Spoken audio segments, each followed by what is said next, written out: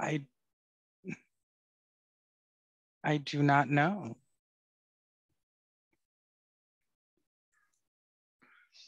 So I'm not sure who, well, we see a space. I don't know. Yeah.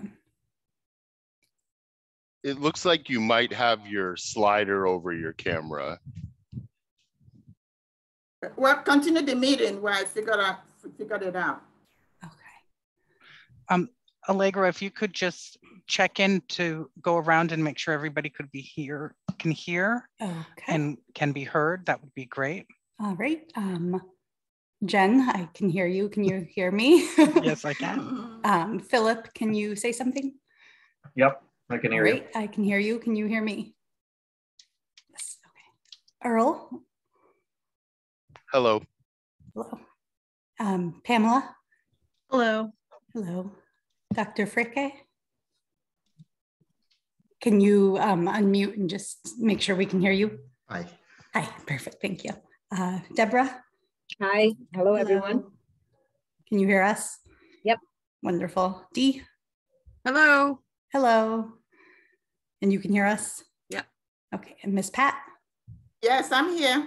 Perfect, I can hear you. Can you hear me? Yes. Wonderful. So welcome everybody to this meeting of the Community Safety and Social Justice Committee.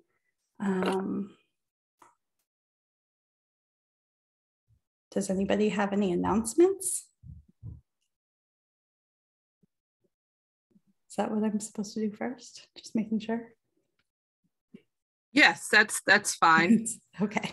And we're going to follow the posted agenda. Correct. So the meeting should start now. You just call the meeting to order and we note a time. Yes. So it is 6:06 and I'm calling the meeting officially to order. Thank you. Do I need to put the agenda up on the screen? Sometimes, yeah. Or Yes. Jennifer, might you put the agenda on the screen, or we can? It doesn't matter. Would you like for me to do that, Allegra, or do you have it ready? I do not have it ready. I have it ready. I can put it on the screen for the review. Okay, thank you. This is historic. So can you see it? Yes. Yes. Yeah. Can you make it a little bit bigger, Jennifer?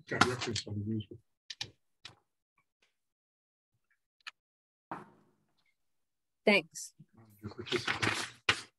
So we will start the meeting approving the minutes from last meeting. We'll have a public comment period, any member reports, and then we will welcome Dr. Pamela Young, our new Diversity, Equity, Inclusion Director. We will review the APD video that is from July 5th of this year.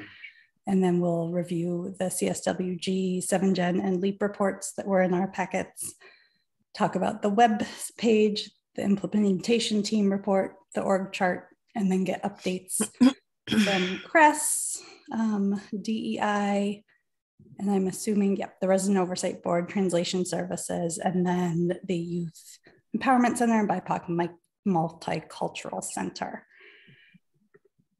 Then we will think about upcoming agenda items and meeting schedules and any other topics that we did not foresee.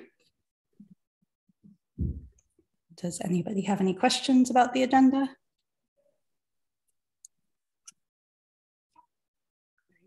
So we should approve the minutes, Allegra. Does anyone have any comments or changes to the minutes from the last meeting? Were folks able to read them? I did see Jennifer had posted if we weren't able to read it to table it, but I was able to read the minutes. Was everyone else who attended that meeting able to read the minutes? I read it. Okay. Yeah, we can just, yeah, if folks are good, we can just adopt it or whatever. Yeah, my motion to approve the last meeting minutes. Thank you. Does anyone I second it? second it. I second it. Deborah seconds. And do we take a formal vote then? Yes. All right, by voice vote. And I will call on you, Dee, Yes. Approved. Deborah, Approved. Ms. Pat, Yes. Philip, Yes. and Freke. Yes. And I am a yes, so that had the minutes pass, 6 So moved. voting yes and 0 voting no. So moved. So, All in favor. Okay. Now we move to public comment. okay. And there's something else I get to read from this agenda.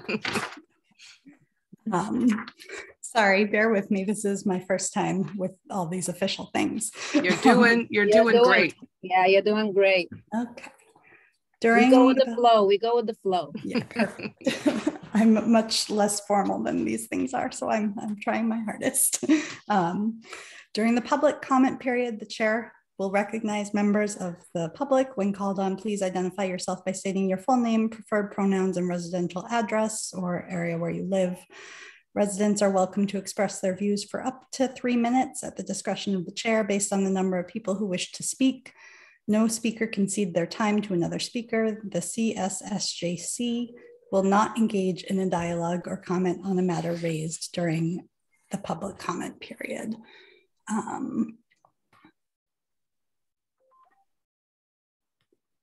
Allegra, if you would like, I can let Dr. Paula in, who has her hand raised. Yes, please.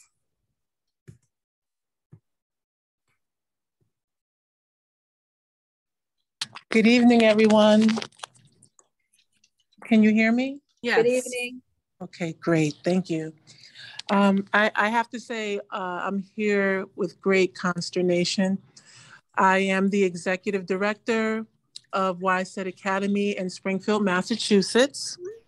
And we were called, invited, and consulted with to help Amherst get through some very serious issues as it pertains to the youth, BIPOC people, and the relationship between those two and the police.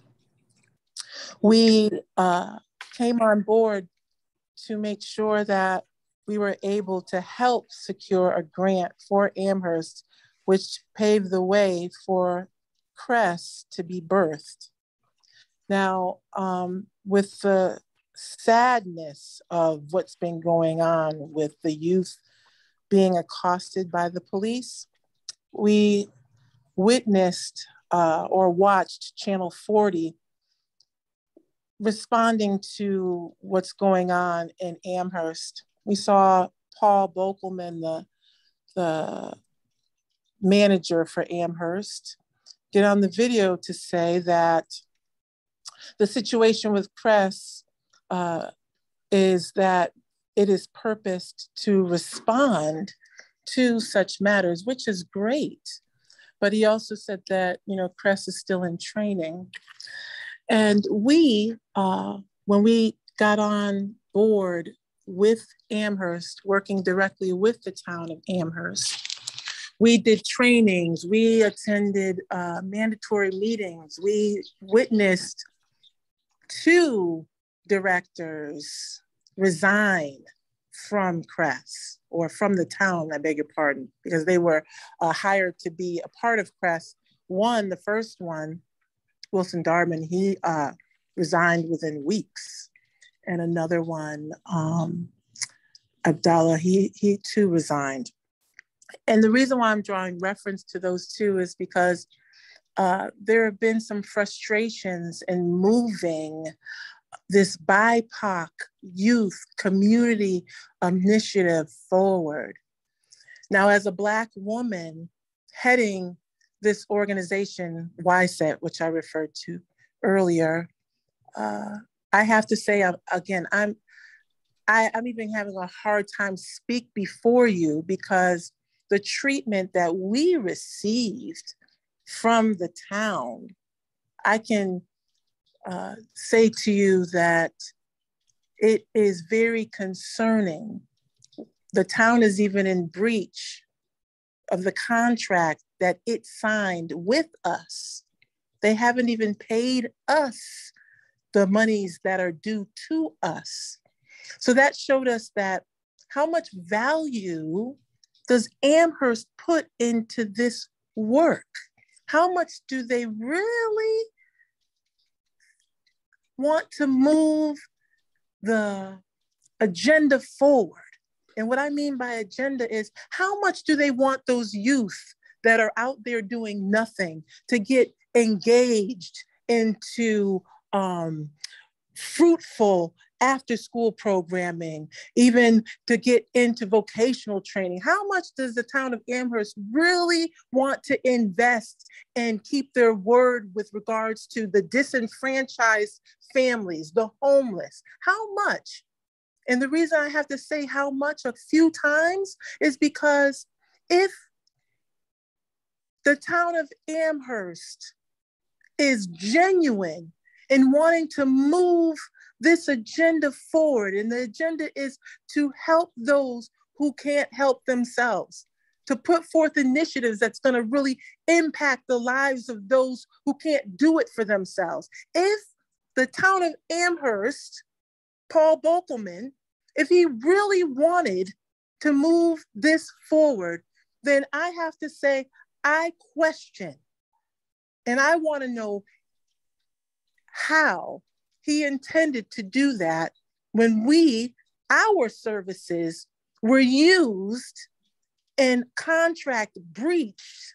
And that's what's bringing me here now. I really want to understand if what he intends to do is to help move things forward, then why is it that I stand before you as I am standing, telling you that he has breached a contract with a BIPOC organization that was called in to do that very same thing, which was to help prevent what happened with the police. We were summoned to help prevent that from happening. So I'm going to yield, but I hope you can hear the anger and the disappointment. Thank you so much for your time. Thank you, Dr. Paula. Just so that everyone watching knows, there are 9 attendees in the audience. I don't see anybody else with hands up at this time. Oh, I see Russ Vernon Jones has his hand up. Here he is. Hi, everybody. Can you hear me? Yes. Okay. I wasn't able to be at a previous meeting, and I just wanted to welcome Dr. Young and express my enthusiasm and deep appreciation to each of you for agreeing to serve on this committee. I think it's a tremendously important committee, and as a member of the Community Safety Working Group, it helped recommend its creation. I'm so pleased that each of you has agreed to serve, and just want to mostly to thank you.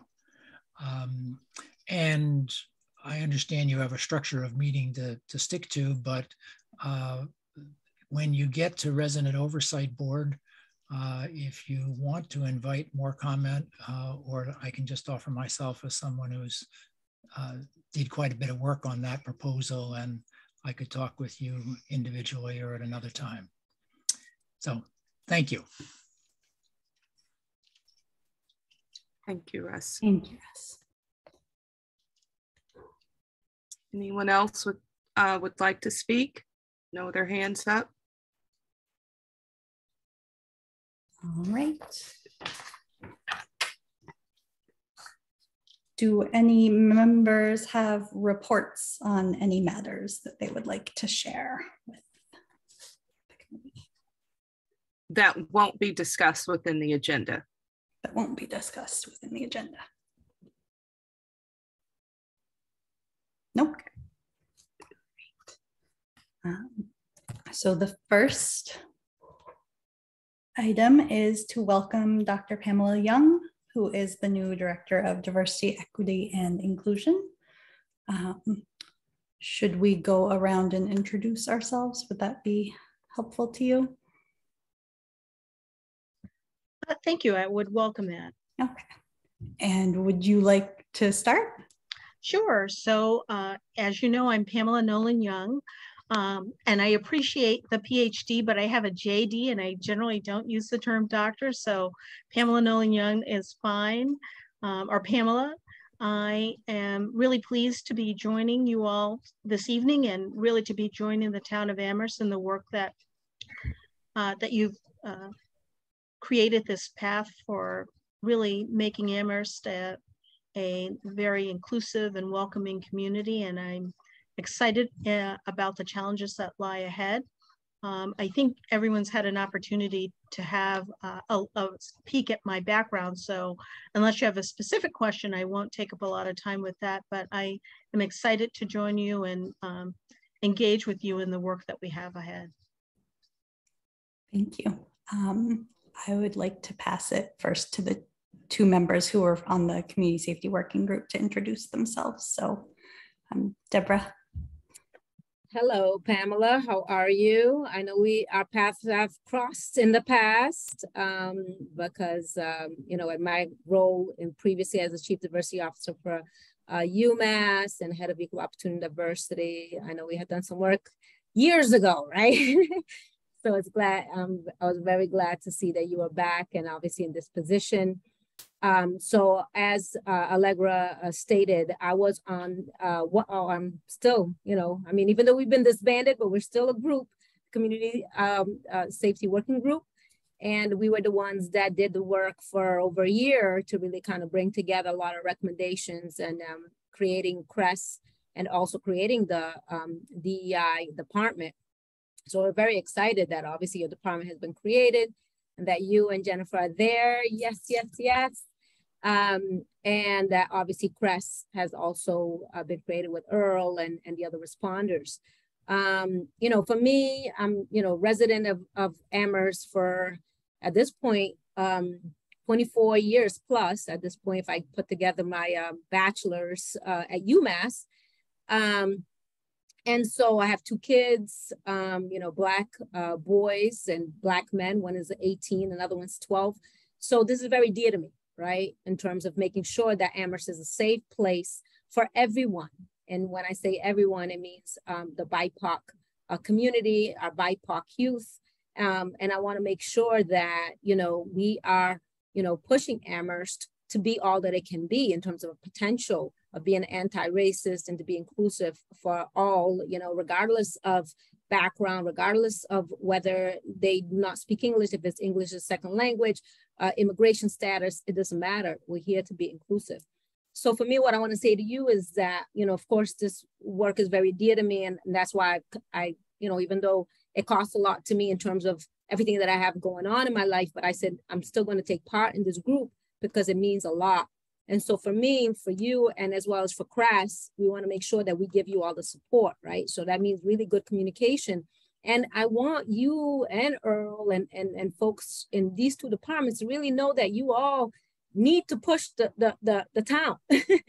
You're here to really push the town. It's not going to be status quo. It's not going to be, you know, business as usual. It's really to change things up, you know, and make sure that, because as we see, right, and I know we're going to be talking about the video and other things are happening on a daily basis still, you know, BIPOC lives are being taken, are being threatened, are being hurt. And again, you know, it can be that every time we have an interaction with the police or other agencies within the town that we are afraid. That can't be the case, okay? So welcome, utilize us. That's why we're here. And obviously very excited about you and CRESS being, you know, up and running. I guess I'm next to speak. My name is Pat Ananibako. Welcome, Dr. Pamela. I'm originally from Nigeria and I'm very formal. So sometimes I will call you doctor. It's a sign of respect in my culture. I've lived in Amherst for 38 years, almost 40. I'm a grandmother, a mom, foster parent. And this is an exciting time with the two departments. And we're here to support both you and Mr. Earl. And I don't want to repeat everything that Deborah had mentioned, but I echo everything she said. I was part of CSWG, and I actually came up with the 2 departments like crazy one day in our meeting. People can go back. I just came up with that, and we floated with it, and you know, it sunk in. So I'm so glad. It's an exciting time. I'm repeating myself. But we have a lot of work to do. Not much has changed. I'll tell you what have changed here. It's showbiz. Basically, attending June 10th celebration, photo op, you know, it has changed, acting like, you know, we're making some progress. But we have a lot of work to do. And we're here to support both of you, so welcome. AMHERST can be better. It's not too bad, but it can be better. And we all have stake in it to make it. It will not be just for both of you alone, but we're here collectively to make it work for everyone, especially people of color, BIPOC, and marginalized folks. Thank you. Thank you. Dr. D. Shabazz, would you like to introduce yourself? Sure. Thank you. Welcome, Pamela, to our group here. Welcome to AMHERST. As Deborah and Ms. Pat have shared, we are doing this to make AMHERST better because we care for our community. I've been here 15 years. I have 2 sons, 2 children who grew up here, one who is 28 now and one that is 17. They identify as African American, so that makes them vulnerable. And first and foremost, I want a safe place for them. And I want a safe place for my friends and family who are here. And that is why I'm committed to this work. I was brought on contractually to assist the CSWG early on in their research around alternatives to policing and what a DEI position might look like. And we looked at other towns and municipalities and studied them. And so certainly you, I had in mind someone like you and with your background. And so I am thankful that they have found you. And of course, we are here to support you and your work and support Earl and his work to make this town better. So I'll leave it at that. And thank you again for being here and working with us. Dr. Freka Ete. Hello, Dr. Young. My name is Freka Ete, originally from Nigeria, and for the past 2 years was teaching at Amherst College. During that time, I considered myself a resident as well of Amherst College, and I'm interested in what diversity can bring to this town. Thank you. And Philip Avila. Hello, Pamela. You met me last week at my day job for the Amherst Survival Center. And so that's what I do in the community around here. I'm also a part of this committee and as well as the Human Rights Commission for the town. And this work is very dear to me as well. I have a son who identifies as Latinx, and he is going into 6th grade at Fort River. And so definitely welcome to our town.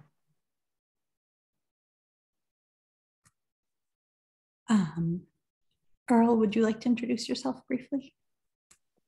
Me and Pamela have gotten to hang out a little bit. I'm glad you're here. I didn't quite realize how lonely I was.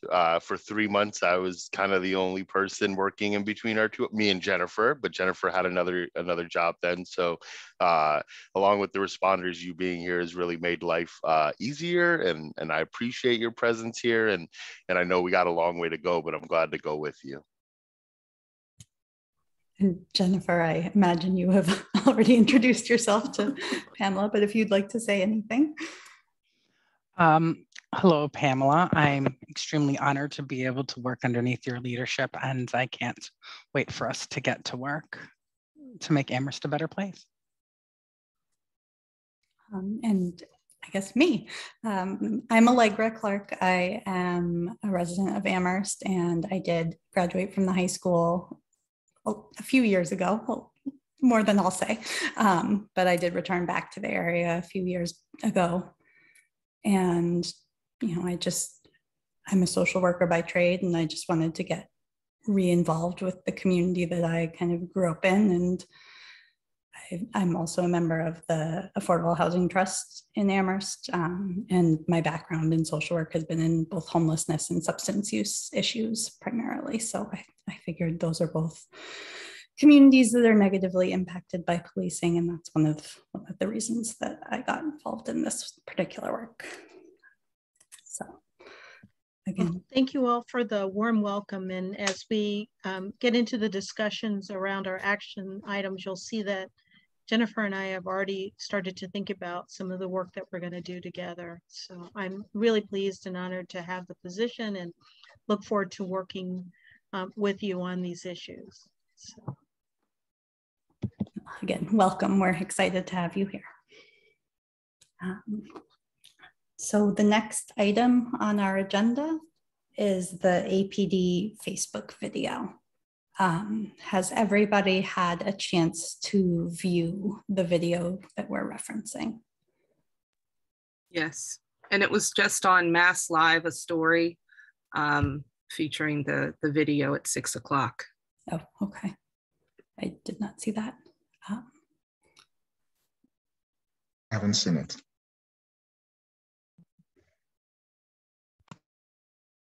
So you have not seen it, Dr. Fricke? No. Okay, so is it in the packet? A link is in the packet, isn't it, Jennifer? Oh, you're muted. I sent it out to you all separately, but if you give me a moment, I can pull it up. Okay, thank you. I think it's, yeah, it's important. Point. Good. Is it possible to play the video? Yes, I believe Jen is looking for it right now to pull it up.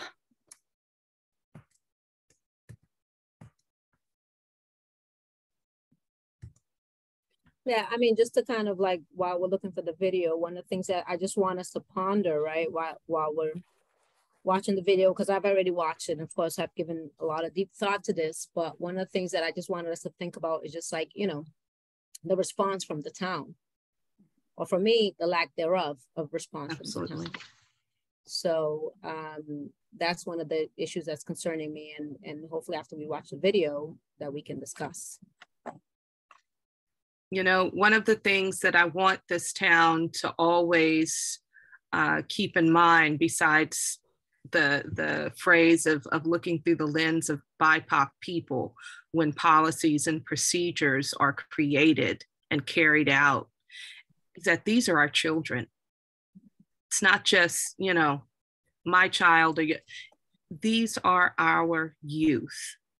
And what effect and impact these types of interactions will have on the future, and how it will shape these youth and their understanding of not only police, but of the world. And that's what we're giving them. That's what we're giving them. Besides the repeated message from our police that we pay as taxpayers, that you have no rights. You lost your rights. You don't lose your rights or gain them at adulthood at 21. They have rights. Shocking, absolutely shocking. Okay, so I have found the video and I'm going to share screen. Let me share sound. All right, thank you, Jen. Can you see the video? Yes. Can you make it larger? There you go. I think. Why do I not have? All right. You've lost it. You're not an adult. You got an ID? Why do I? Do you have an ID? Can you rewind it again, Jennifer, from the beginning? School ID works. You got school ID? You had, dude, I don't need to hear that you have your rights. Because right now as a juvenile, you don't have rights at this point. You've lost it. Why do I not have? All right? You've lost it. You're not an adult. You got an ID? Why do I? Do you have an ID? No. Do you have a school ID? School ID works. You got school ID? You don't get to make a call right now because we said so, because you're detained. Because you can't be out right now. Can you repeat that again? You say we don't have rights? No, poor phrasing. Why am I, no, but why am I being detained?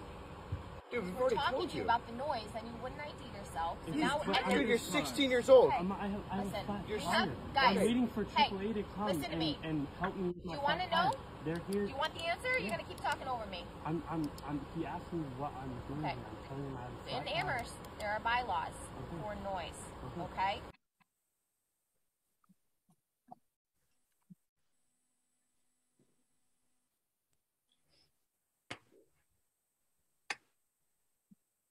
So I just want to like add to what D what you were saying just a second ago. I mean, this is only like not even a minute, and how shocking, right? You use that word, how shocking it was. So I can only imagine what else was said and how else they interacted with our young people. And like Dee said, this is our young people, you know. In Amherst, we have to see all the young people as our young people. And this is how they act, saying, you know, you have no rights. I mean, what is that about, you know, in terms of the power and just exerting the power and just saying that, you know, that they can do whatever they want to them? Is that what they're saying? No conversation about calling the parents, no nothing, because he said it, they were minors. So what about calling the parents and getting the parents involved and that sort of thing? I mean, just, you know, out of control. And like I said, I mean, I've seen what Paul Bockelman, the message he sent out, but that's nothing. I'm sorry, that's nothing. Just to say that, well, Crest is in training and therefore, you know what, then we're gonna, for the next 8 weeks, we're gonna then just be dealing with this on a daily basis, and that's okay. What about, you know, talking about the police and what they did and reprimanding them publicly? Wouldn't that be something to say right off the bat? The minimum, just based on that 54-second video. And so reprimand the police for their behavior and then say, yes, and we're gonna do an investigation, a thorough investigation, and continue forward with that. But instead it's the, oh yeah, we've been doing a lot, there's still work to be done, and Crest is in training. What? No. What happened to our all part B and CSWG that we talked about dealing with the police, because we knew that the police were still going to be there, right? So nothing has been done, no training, no presentation, no nothing. It's just business as usual until Crest gets trained and, you know, Pamela gets up and running and things like that. And then we're just gonna, and our kids are just supposed to continue suffering until then. And we're talking about, I know you're about to say something, Pamela, these children were doing the right thing. They may, you know, they're kids. They may have been making noise, but they had called AAA waiting. And everyone knows how long AAA on a good day takes to come and help. So I find it, I find it abhorrent. I just really enraged as a parent and just lucky, I feel, for this community that it didn't further get out of hand. So if I may, I think the link that was sent to me is for audience, because I can't even click anything to raise my hand. I searched in my email. So I can't even raise my hand to speak, and it's frustrating to me. It has nothing to do with my laptop. But anyway, can I speak, the co-chairs? I did. Is that okay, Pamela? And then we'll get to you. Yes, Ms. Pat. No, go ahead, Dr. Pamela, go ahead. You want me to go ahead? Yes, Ms. Pat, please. Oh, okay. Proceed. Okay. Yes. So actually, I'm not shocked about the video. This is common occurrence in our community.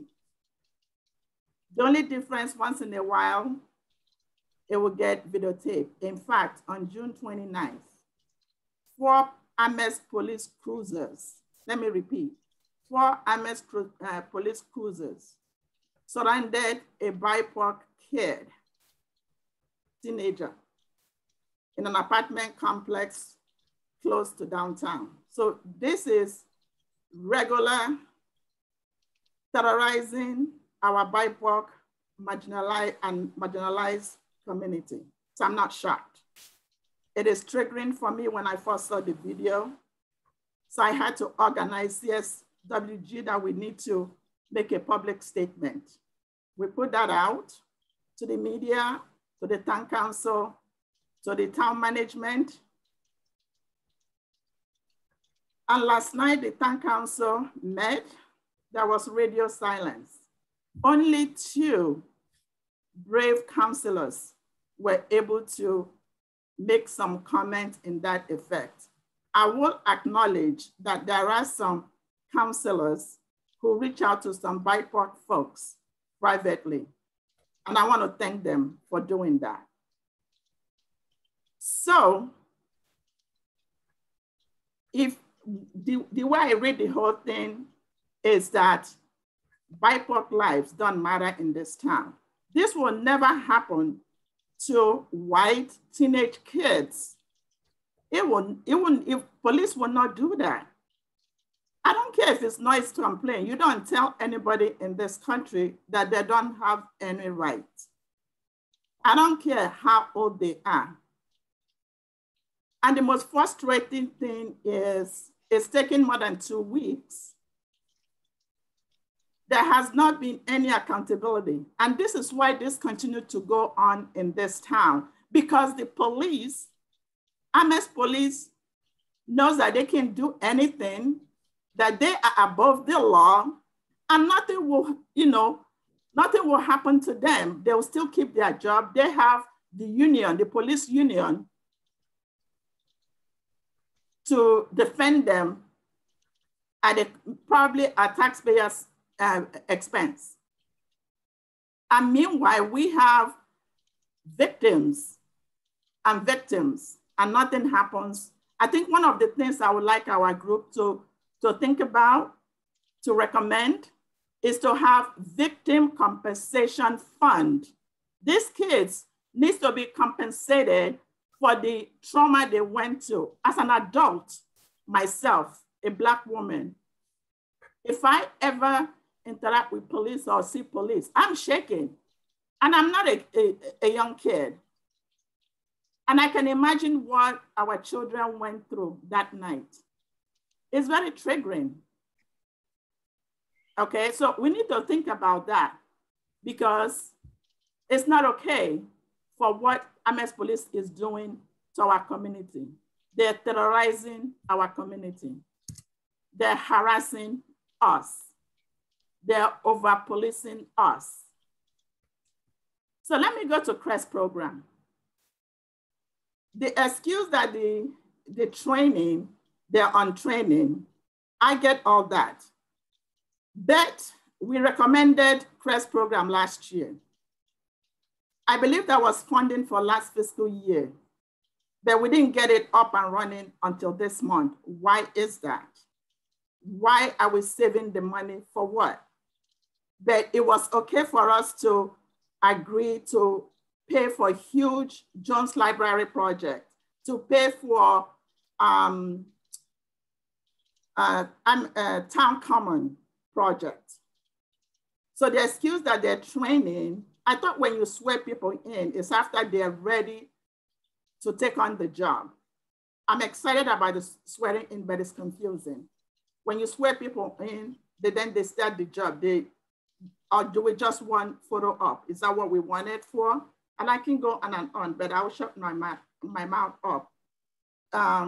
Ms. Marston, if you can resend me the link, because this is more of audience that was sent to me. Thank you. I see Pamela had her hand up and then Earl. So I'm sure Earl will probably repeat some of the things or expand on some of the things that that I'm going to say. But as you guys know, we were sworn in on July 5th, and I can't really speak to the town decisions before July 5th as far as starting these programs and what funding decisions were made. But I can say that when we became aware, we meaning the DEI department, so Jen and I, Earl, and the town manager became aware about this incident, then we did make some inquiry. There was no formal complaint filed, but in my capacity as the DEI director, I have asked for an inquiry about the incident, and we are having to utilize the collective bargaining agreement or the procedures that are currently in place, because while in the future there might be the residents oversight committee that's not in existence now. So I'm having to utilize the avenues that are currently available to me. So I have asked that the police department make an inquiry about the incident. There will be looking into it and reviewing what have occurred, and then I will be notified about those results. And then I don't know what next steps will be, but there has been some action taken.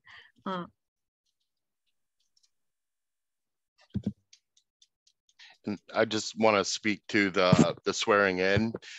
Part of the mandate we have is to be different than public safety that's existed before.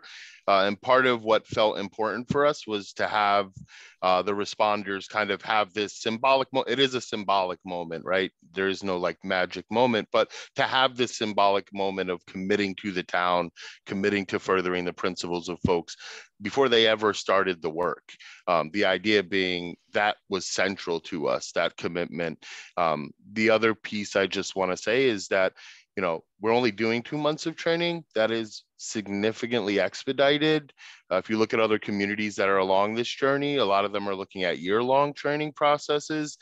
We've used this incident to talk about how do we speak to youth in town. We've done scenarios on how we would respond, who we would bring in. And, you know, I think they've only done 2 weeks of training, so it is an unfinished product, obviously, but really our mantra in this has been, you know, thinking about dignity and respect kind of at the forefront, making sure that folks, no matter what their age is, feel respected by us and feel like the things that kind of bind us together as citizens are respected. And we're going to continue to work on those things. I'll tell you, you know, we showed the video and folks were eager to provide an alternative response in scenarios like that. And that's, you know, that's kind of the pieces I can speak to. I know that you all have waited a long time. I started at the end of March. We moved as fast as we could, and I wish every day we had been able to start earlier. Deb and then Dee. So, you know, Earl and Pamela, obviously I know you all just came on board and you know, but I know that this job is also kind of like hit the ground running, because obviously, you know, we wanted these things in place like yesterday, as Ms. Pat was talking about. And in terms of CREST, obviously we understand that, you know, there's a swearing in, there's going to be, you know, training, because we were part of the ones that also recommended the training, right? That we knew that you all had to be trained really well, because we want CREST to be successful. And we know that there's a lot of eyes and a lot of people that are resistant to CREST, and a lot of people that want to see CREST fail. So obviously you all do need to be trained very well. So I don't think this has anything to do with that. I think what Ms. Pat was talking about, which I also had the same questions, was why did it still take as long as it did, right? Even to hire you, Earl, even to, you know what I'm saying? Not like once you got here and you hit the ground running, as we know you did, you know? We just have questions for the town. right? We have questions for Paul, we have questions for the town in terms of why is it that these departments that are so critical to a BIPOC community and to, you know, the community at large, because again, if you're helping BIPOC, you're helping everybody else, right? Why is it that these departments are not being taken as seriously and is not being expedited in a way that makes sense? Now, my second question, which I had already pointed out, was, okay, we knew that CREST was going to take some time to be up and running because it needed a training. Why was it that, and I want to see Paul Bockelman at the next meeting. You see what I'm saying? I want him at the next meeting to answer these questions in terms of what has been done between when we recommended the Part B of for the police, right, until now. What has been done? What has the police done? You know, have they done any training? Have they done anything? Because obviously they haven't. Because by that 54 seconds, which I can only imagine, like I said, what else they said to them. Those were the only 54 seconds that were captured.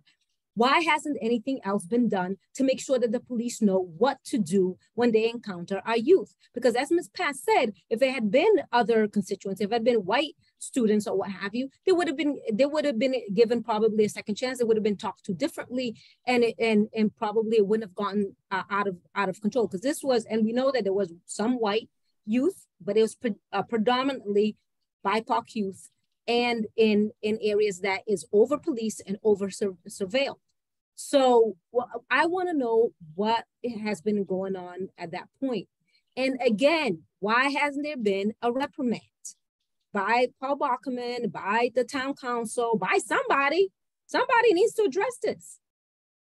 You know, I mean, there was 54 seconds of this is what we saw. You know, why wasn't there a reprimand based on that? That is my question. I don't care that I know that there is, you know, obviously, you know, I work in equal opportunity and diversity for many years where we did investigations. I understand there needs to be a thorough investigation. However, there was 54 seconds of a video that showed what transpired.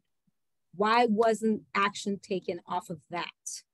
That is what I want to know. And so Paul and whomever else needs to come in next time for us to have a nice conversation, or probably not so nice, about that. Because, you know, we need some answers. So I have no way of raising my hand. Miss Pat, can I have a moment, and then we'll take you. I have my hand up. I'm sorry. So I have to go back to what Deborah is saying. The buck stops at Paul Bockelman, and the accountability stops at Paul Bockelman. I sent a letter prior to the CSWG letter to the town council, the CREST director, and Paul Bockelman with a very short 2-sentence answer from Lynn Greismer saying that they'll look into it. That's not accountability. If it had been their grandchild, their child, I can imagine the uproar. These are our children. Yeah. And because something wasn't filed as a complaint does not make it less valid. We filed a complaint. These are our children. There are parents of color that I know personally that have their children have been accosted by the police, and because of various circumstances, they will not file a complaint with the police because they are afraid of repercussions for their families and for the children. That is why CSWG took up these issues. That is why my company, 7th Generation, we researched what are other towns doing, because we are filing the complaint as the citizens, the residents of this town. And for years, it has been ignored. And this is our fear, that it will continue to be ignored.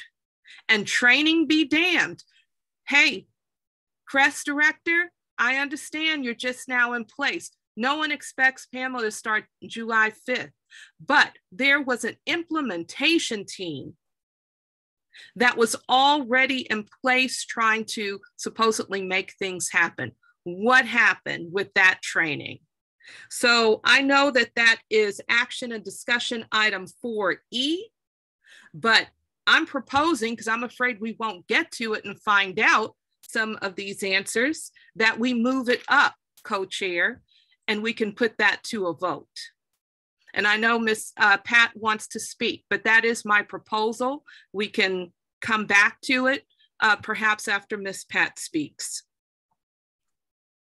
Thank you. So a couple of things, in addition to accountability, I'm also would like to see the police officers publicly apologize to these kids and their families and to the BIPOC community, because I feel it's the right thing to do. And I want to specifically comment on the town council chair yesterday. She had the opportunity to show leadership yesterday and to heal our community, but she did not mention anything, nothing.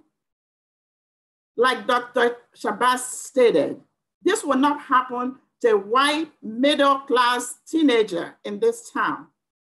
It will be the first opening statement in this town. And the only thing I can think about is our lives don't mean anything. And people run for office for the next election. They want to get reelected. They want the powerful people to vote for them. That's the only thing I can see. That the town council as a body did not make statement. They missed the opportunity yesterday.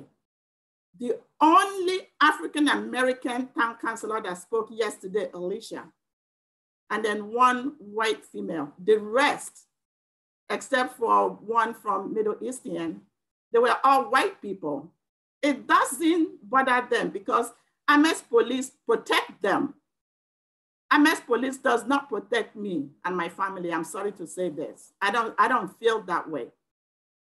And I don't want them in my neighborhood. And God forbid that I would ever need their assistance. Thank you.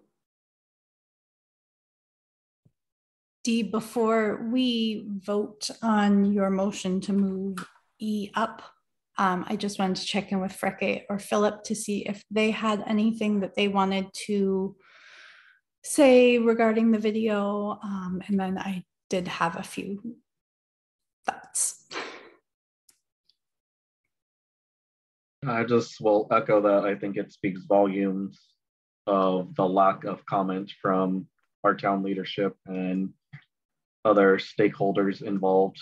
And I was also on the call, Ms. Pat, for the meeting that was happening yesterday. And I thought it was very interesting that it was not mentioned at all during the town council meeting. Thank you, Philip. I won't have much to say at the moment until I study this a bit more. I think there's room to reflect on what I've seen, and so I'll wait till I've studied more. Thank you.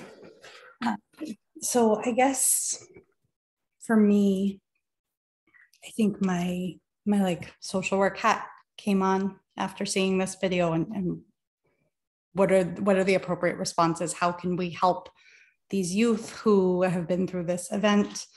What can we do to make sure this doesn't happen again? And then kind of drawing on some of the wisdom from CSWG, like what needs to change in the community.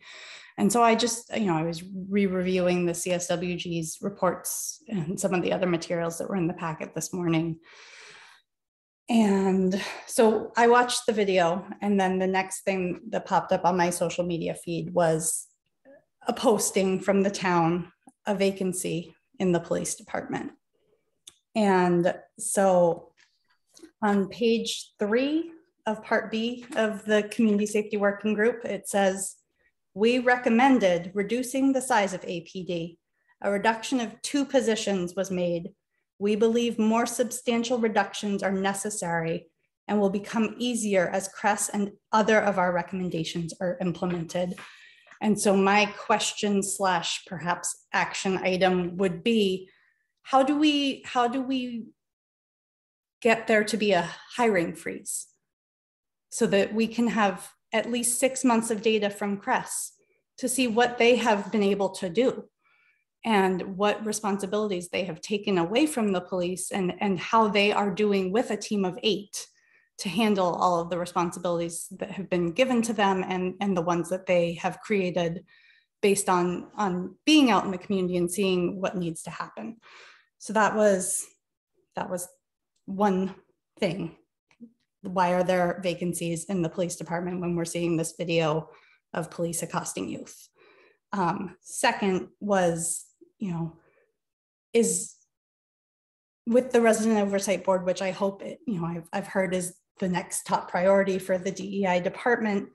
I was rereading the information here about the Resident Oversight Board, and I did see that one of the recommendations was that they could arrange things related to, on page 13, engage in outreach to the community for the purpose of assisting community members to know their rights. And I think the kids in this video did an excellent job of questioning why they were being detained in a respectful manner. And I can only imagine how terrifying that situation must have been. And I do think that having education for our community members around their legal rights is really an important thing to do. And if it's an outside agency that comes in to do that, if it's supported by DEI or CRESS or the Resident Oversight Board or us as this body, I think that would be something that would be great to see. Third, my question is, how do we reach out to whoever it was that called the police? Maybe not in this particular instance, but how are we calling people in to say, hey, if you hear loud noises coming from kids out in the parking lot, you want to check what's up with them? They're having car troubles. Did you say, hey, want to call your parents and get picked up? Like, are there different ways that we can engage the community in taking care of each other?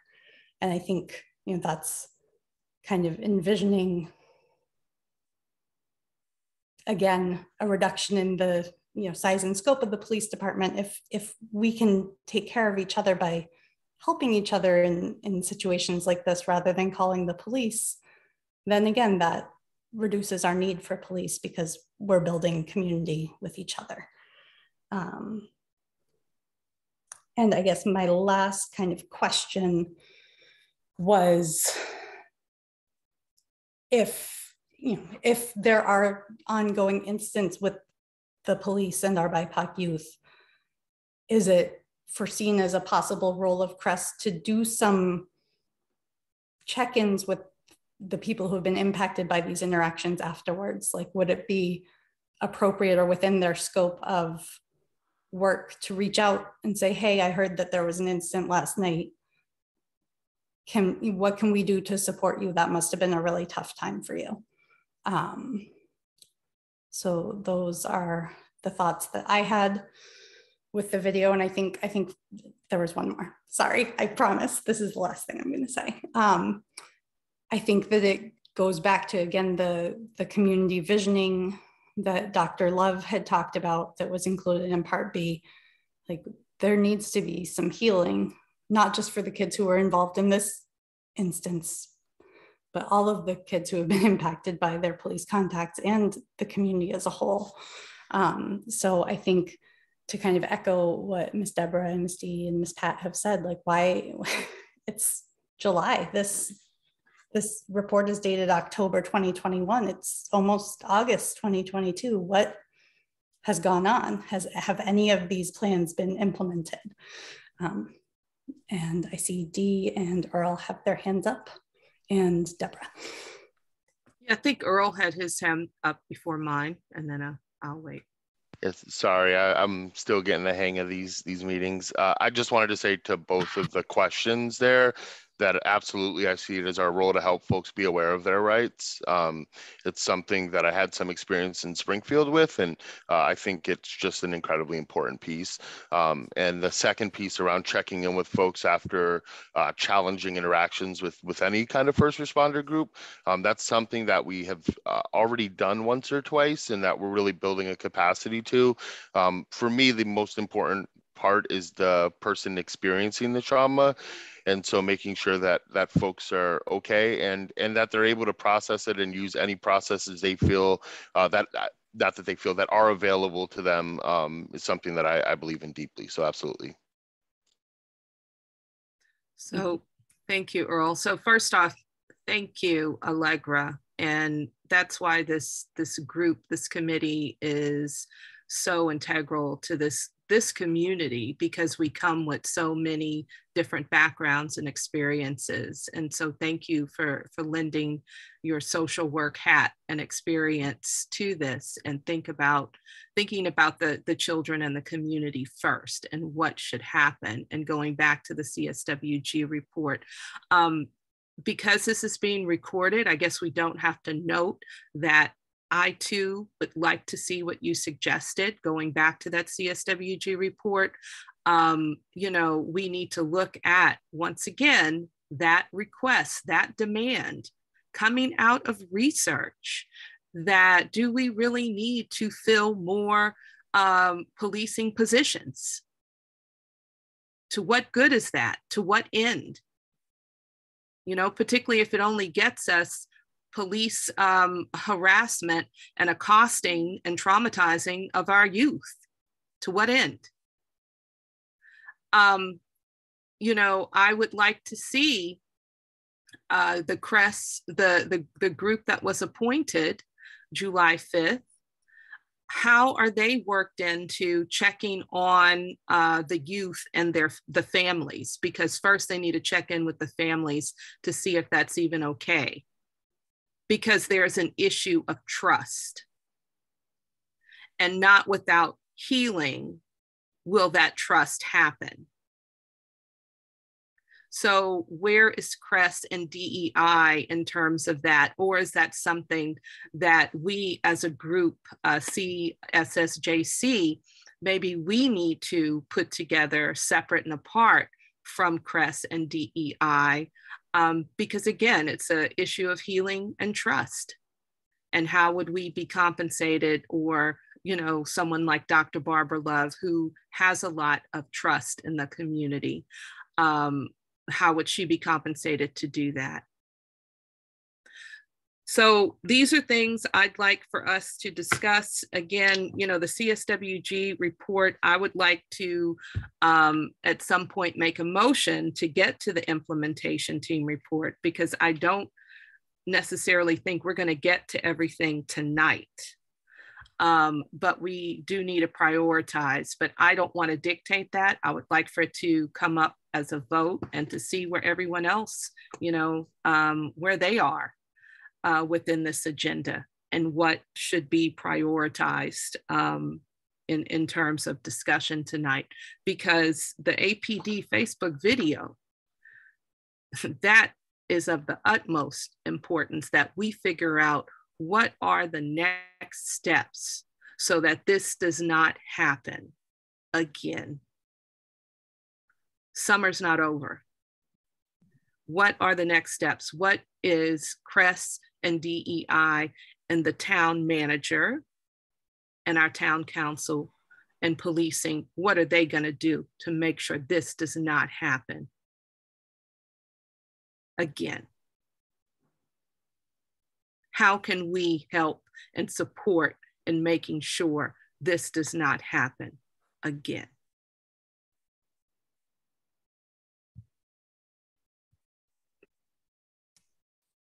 Thank you, DIC Deb. And then it did look like Miss Pat raised her hand and then perhaps took it down. So it's back up. So yeah. Deborah and then Pat. So just quickly, and then we can go to your to think about your motion, Dee, because obviously it's important for us to kind of take a vote, because I also think we're going to run out of time, so we need to kind of prioritize.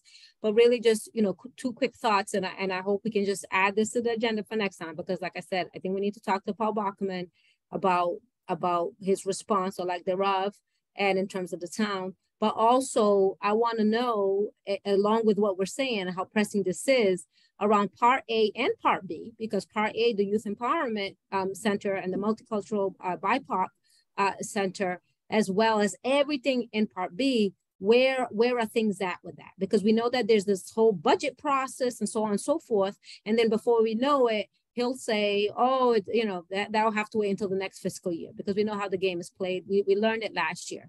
So I really need us to have Paul Bachman next time, because I have some pressing questions for him in regards to the response and also the budget in terms of Part A and Part B, making sure that we know what needs to be done so that those things in Part A and Part B can come to fruition. So those are the 2 things. And then really quickly, Allegra, thank you so much for bringing up all those points. And then Earl, you kind of confirmed around the training. But the only thing that I want to be just kind of, we always want to be very intentional about the training we provide to our youth, especially our BIPOC youth, because I'm an attorney and I've provided legal rights training to young people around what their rights are and everything. But I also have 2 Black males as kids. And I'll be truthful for you, as a Black mother, even though I'm an attorney, I tell them not to say anything. I tell them for them to know their rights, but for them not to go and say a lot towards the police, because I'm afraid for their lives, right? Because they might get beat down, or they might, you know, or whatever. I tell them to say as much as they can and sense what's going on. So that needs to be done very, very cautiously and very, very well.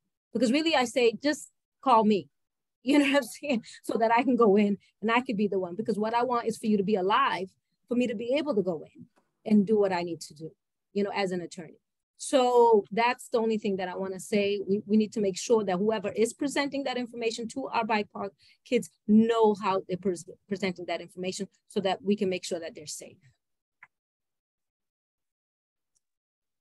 Ms. Pat. So I do agree that we should prioritize our agenda tonight in support of what Dr. D has suggested. Just very quickly, I don't want this to get lost, but there was a reference made in the media that DEI department is fully funded. I just want to remind everyone that CSWG recommended 3, the DEI director, the assistant director, and an administrative assistant for that department. In addition to that, we also recommended the youth center, the Youth Empowerment Center, to be part of DEI department, as well as BIPOC Cultural Center, translation services. And I can go on and on and on. And with the upcoming budget season, my understanding is in October is when different departments will start talking about capital projects. So I'm just announcing tonight that we should really think about, or let the town council and town manager know that we need the youth center this time. There is money in this town. We are well resourced. Our tax base is very high. So we have the money. It's just, what is our priority? So we need youth center, bicultural center that we call our own space. Okay, so I just want to touch on those and I will just shut up. So with the CREST program, it's not fully funded. We all know that. We recommended 15 CREST responders, including their supervisors, plus the director. And what did we get? 50% of the staffing. So we're hoping this will work out, but let's see. I have my doubts that 8 responders is nothing but setting up for failure. All of a sudden, the predominantly white town council don't have money to fund CREST program, but there's money. Again, I keep going back to Jones, oversized Jones Library. We have money to fund dog park. That's where our priorities in this town. We have money to fund, to redo town common. I'll keep repeating that. We have money to have an economic director, developmental director. Why do we need that when we have bid the commercial building owners and land owners in this town? They need to hire their own development director to do that. Thank you. Thank you, Ms. Pat. So Dee. So I would like to, make a motion, but I do want to hear discussion about prioritizing these. It is now 7:15.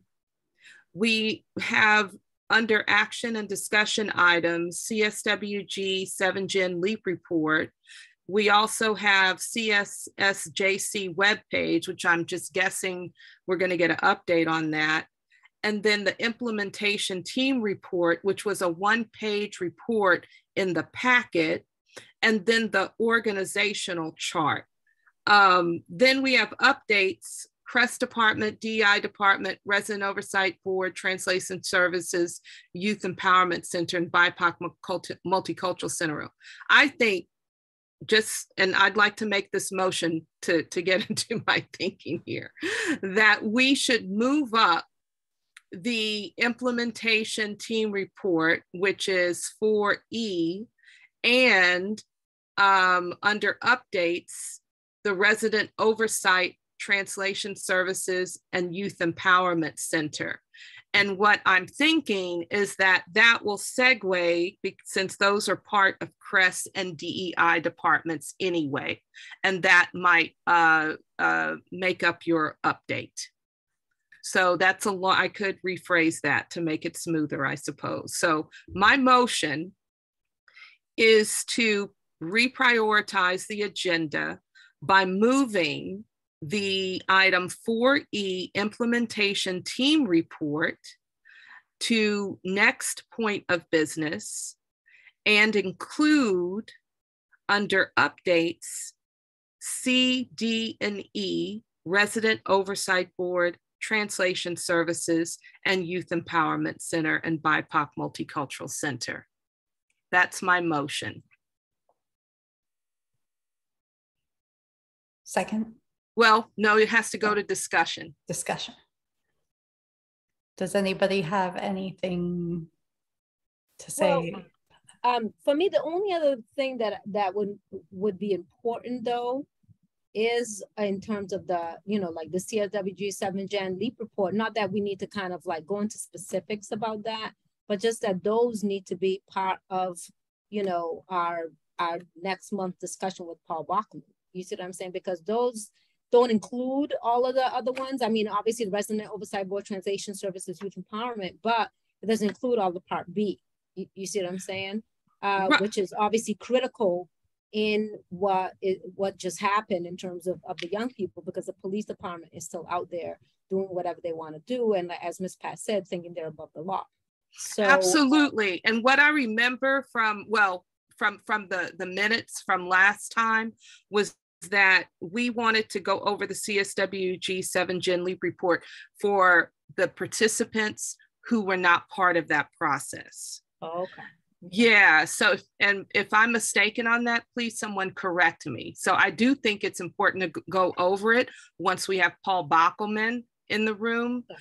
But if I recall, and in reading the minutes, it had to do with updating Dr. Eke and then Philip about those reports because they weren't part of the process. Okay.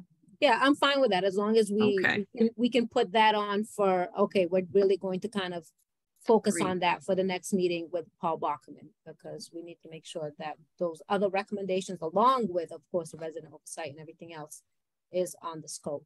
Agreed. And so what you're saying, Deborah, and I'm just going to try to rephrase so it gets down in the minutes correctly, is that we are going to go over those reports to make sure everything is on track to being fulfilled. Exactly. Exactly. And Got if it's you. not, why it's not, and we need to ask questions. Where is it? Absolutely. Any other discussion? Can I just ask, I guess, for a point of clarification around the CSSJC webpage item? Is that just an update that we have a webpage, or is there discussion that somebody thought was needed around what goes on it, or? Yep, so I've put the charge and the standard information that is typically on a web page, but also you guys can kind of, it's your page. So there's, if you want a resources section, what information do you want on the page, and stuff like that. So that can be tabled easily. Okay. And I would just hope that everybody takes a look at the page so they can kind of have an idea for the next meeting of what they might want to see on the page. And we send those suggestions to you? Yes. Okay. Without replying all. Do not reply all, Right. please. Okay. Thank you. Thank you for putting that up. Any other discussion? Okay, so I'm going to restate my motion. I move that action and discussion items for E, implementation team report, be prioritized for discussion now, and items 5, C, D, and E under updates. I'll second it. So, well, I made the motion, so someone needs to move first. Oh, did you moved, Allegra? I'm sorry. Did I move? I moved Earlier, yes. Okay, So okay. now, yeah, Perfect. Philip seconded. Thank you. All in favor? Aye. Aye. We just We have to hear a thumbs up. Dr. Eke? A question. So 5, D, C, D, and E. C, D, and E, yes. Does that immediately go after implementation? Yes, I'm guessing, yes, that's in order, yes. Would you like to change it? No, I think I'm fine. I just wanted to know what the process was. Okay, thank you. Yes. So yes, okay. So all in favor, the motion moves. Thank you. So you want to go ahead, Allegra, or I can, or what do you want to do? So we are now moving along to the implementation team report. Yes, which is the last item in your packet. It's a one-page item. And so Earl, I guess if you can discuss it, I have a few questions after you present. Sure. So just for context sake, I put this in there. I just want to say it again. My experience with this group wasn't comprehensive. They existed before I started. So I don't know if my arriving shifted their makeup. I don't have notes for those meetings. I can only kind of speak to what I experienced. The implementation group was largely advisory. The way it would work is I would kind of list the things that had come up during that week. They often would help reorient me to what the CSWG recommendations were or the LEAP report recommendations. This included things like vehicles. The vehicles we're ordering, hiring. They helped us to think through questions, what candidates we would look for, our engagement strategy, what apartment complexes would we prioritize, what community events would we prioritize being at. The Chief Livingstone, Chief Nelson, Mike Curtin, Gabe Ting. Yeah, you can see there the residents, the members of the group. It was really, by the time I got here, we met regularly through the month of April. In May, we started to meet bi-weekly because we started to hire for the program assistant, which took a lot of time. And then by June, we met once really just to kind of finalize where we were to establish that this group was starting to meet, that kind of their time had sunset.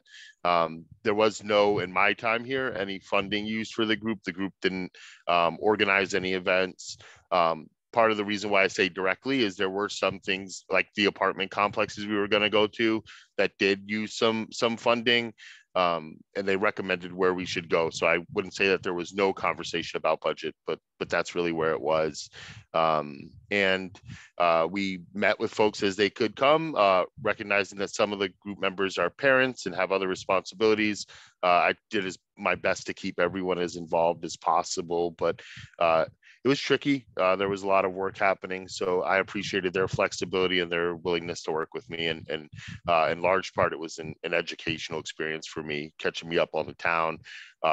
Russ, who's in the audience today, his contributions to this group were huge. He gave me a list of people to go see, and a lot of those relationships really bore fruit. So that was my experience with it. I recognize that it met before I started on March 21st. I just can't speak to that because I wasn't here. Okay, thank you.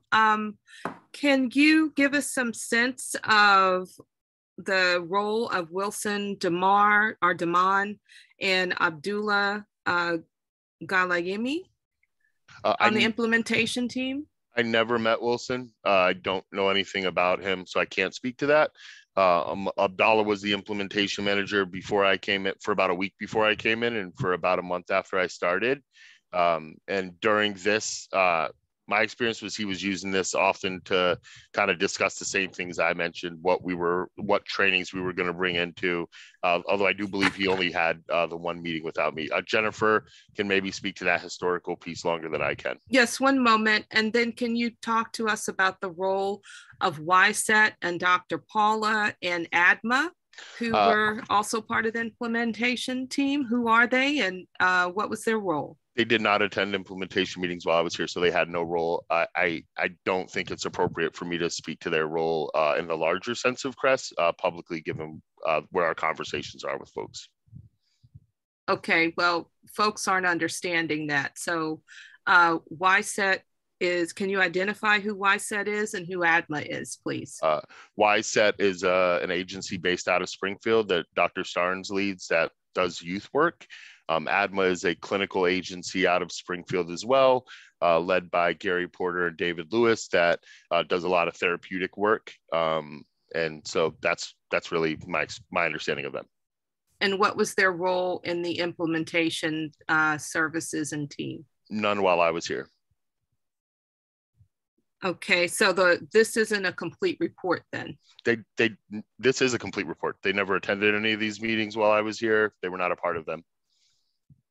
But there's one part of this that's a committee, and then the implementation team is a team that was working on things prior to CRESS.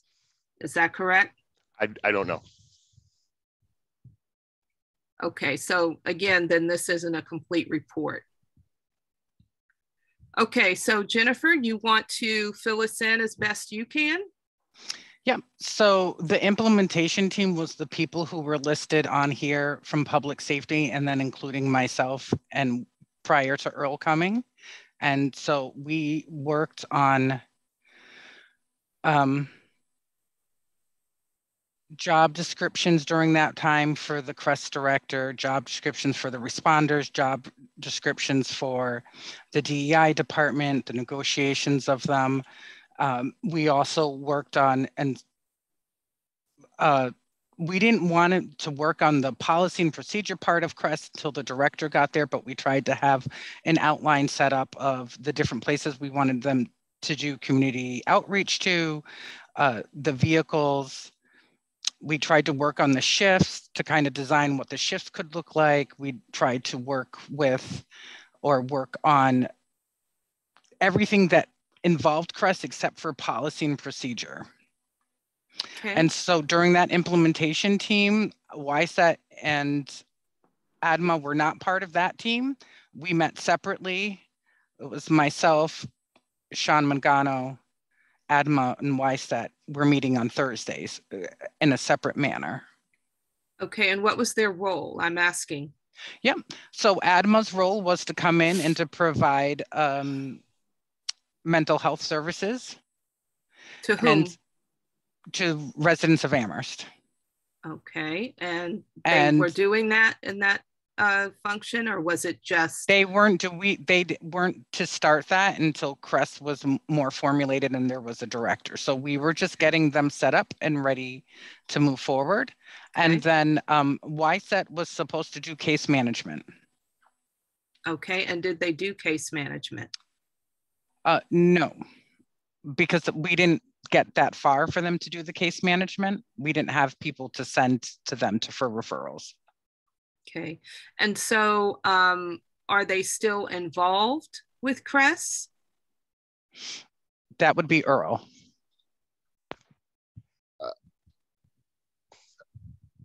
Yeah, I right now, no. Okay, so ADMA and YSET are not involved? No. Okay. So can we inquire why they are not involved? What occurred? From my understanding, these are BIPOC run and owned businesses that provide psychological and social services. I can't speak about that publicly without having a better sense from fiscal and folks where we are along in processes. I don't want to make any declaratory statements while there's still conversations happening. Oh, okay. What I can say with ADMA is the door isn't closed on ADMA. We're looking at our DPH funding. We kind of ended the fiscal year on good terms. We're RFPing for mental health services. We encourage ADMA to work with us. We still have a good relationship with them, and we did not leave on any bad terms. Okay, so are you signaling that you left on bad terms with YSET?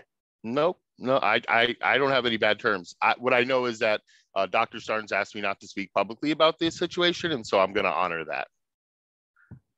Okay.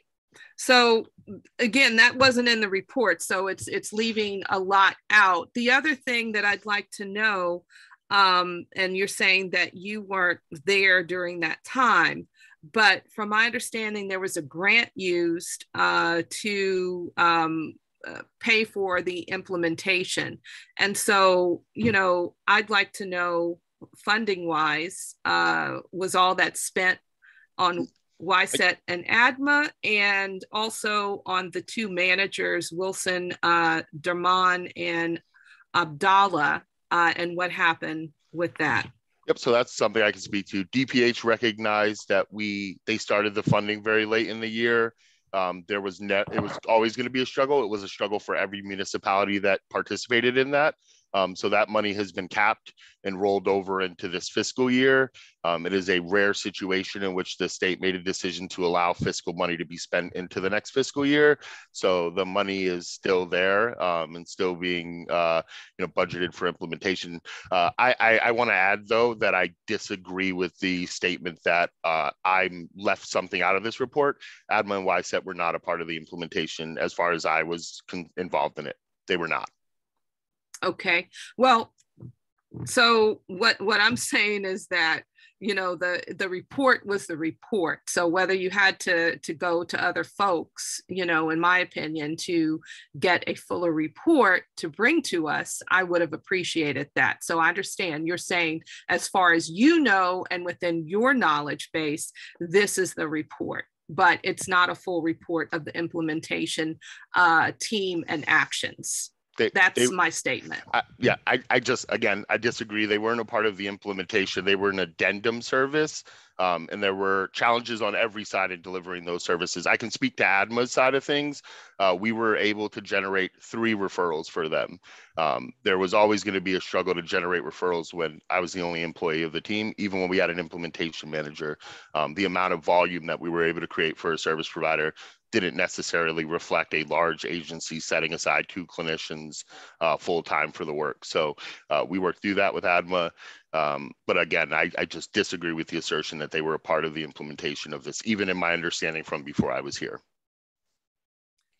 Okay, well, not knowing fully what their role is and the context, then I don't know either. From my understanding, it was part of the implementation, but that's okay. No, so can I just... Yes. So YSET, there were YSET and ADMA were not part of the implementation team at all. The implementation team was a team that the town manager created that was internal and included the folks from the CSWG, 3 members from CSWG. So they weren't part of that implementation team. Wilson Darbin, as you asked before, was a implementation project manager who left the town. And then Abdallah was an implementation manager too. But YSET and ADMA were never part of the implementation team itself. I think they may have, and I can't remember 100% come and introduce themselves, but they were never part of building CRESS in that way of being part of the implementation team. One of the other things the implementation team did do was we did have community outreach events. We had, I believe, 3 of them where we kind of first collected information that the community wanted. The second one was kind of like, this is where we are. And then the third one was, this is where we are even farther, similar to that. And so we looked for folks' input from there. Okay, I appreciate that, but if I may, I'm still uncertain as to what their role was or is, and that seems to be problematic. If I may. Yes. And then Deborah also had her hand up. If I may. So yes. I am very familiar with YSET and ADMA. And the former director to Senior Center Services, Amherst, was the one actually who worked on the grant. And the CRESS implementation team, which I was not part of, but I was asked to attend one of the meetings. And there was a mention of, in order for DPH to award the grant, there has to be a social services agency or mental health, whatever. And there was a talk about a white-led agency to partner with the town. I want everybody to hear this, okay? I happened to be at that meeting. I pushed back. I said, have we even explored BIPOC-led mental health or social agencies? That's how it happened. So I did my research and I introduced the former director for senior services with Dr. Paula.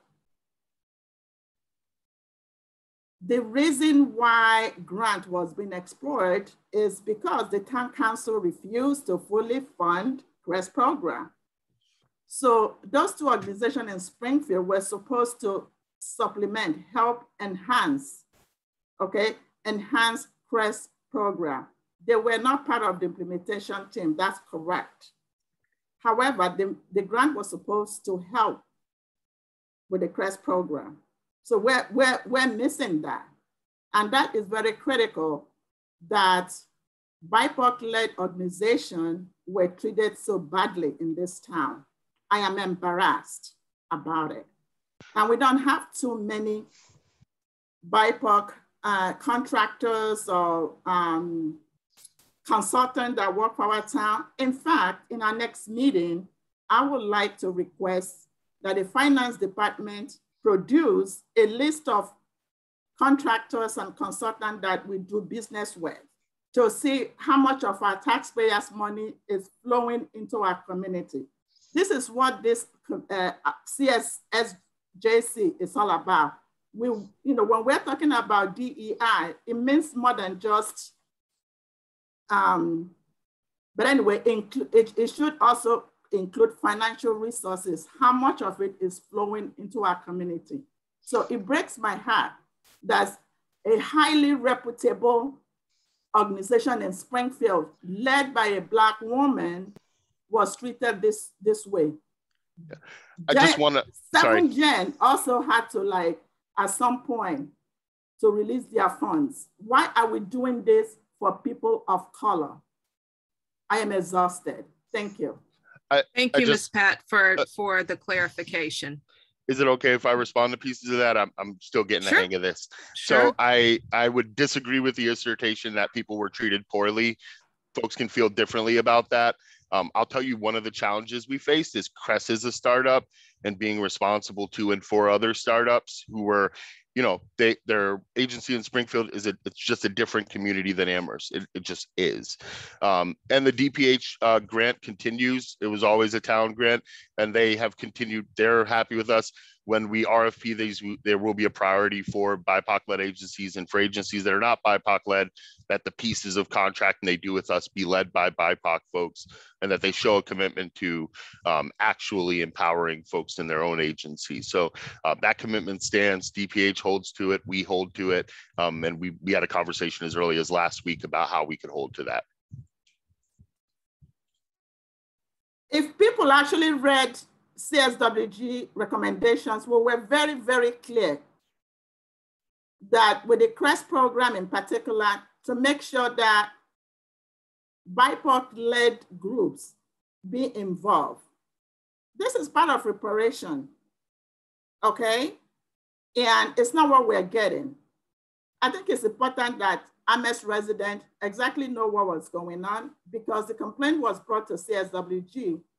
We tried, but it didn't work out. Meanwhile, they haven't been paid yet.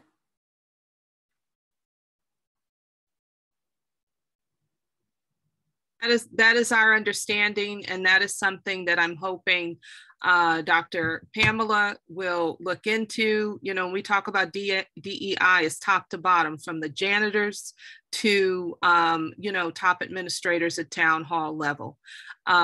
We need equity. This town is changing in terms of its demographic. Our children reflect that in the school district. And so this town needs to become 21st century town, where the diversity is reflected in the roles and responsibilities in this community. So I know you'll have something to say, Dr. Pamela, but Deborah, please.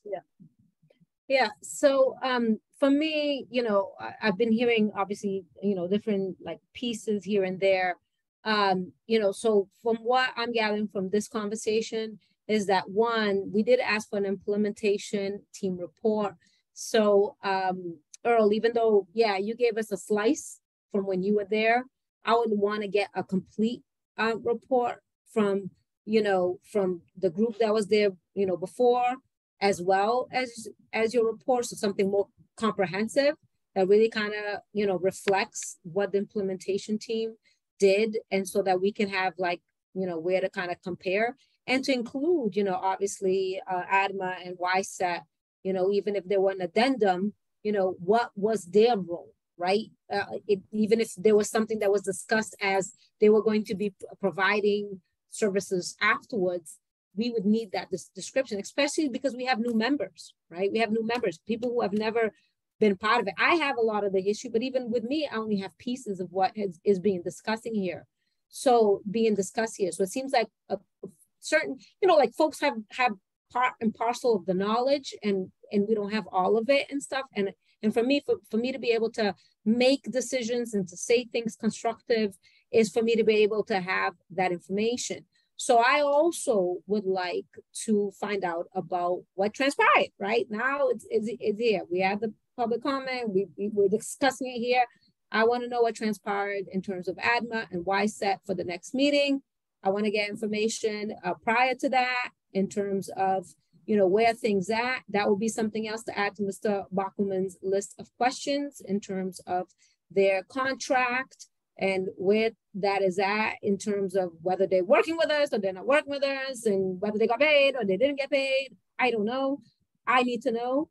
So, because again, we want these things to go well. We want things to go as smooth as possible. We know it's going to be bump in the roads, but we need transparency, and we need to be able to figure this out as a community and as a group, right? So for me, that would be very helpful. And like I said, I have certain information. So I never mind some of these new members. I can only, know what they're thinking because they don't have any information. So we need a comprehensive report, right, with this information, and Mr. Bockelman to respond to some of these things. Absolutely. Thank you, Deborah.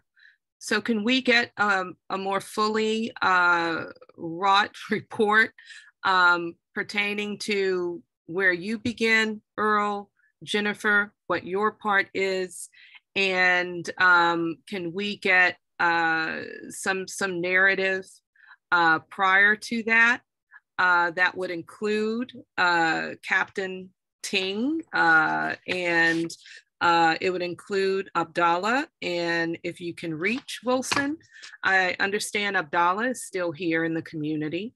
So if that's possible, we would appreciate it. You know, I visited Mali years ago, and the ancient people of Mali, because Mali is a very modern place, of course, but the ancient people of Mali, they made totem poles. And the totem pole was one part for each family in the village. And so you had to have all the families of the village gather around that totem pole to be able to tell the whole story of the community. We need that. We need that because stories are getting lost, narratives are already getting hidden, erased, and I don't think it's intentional.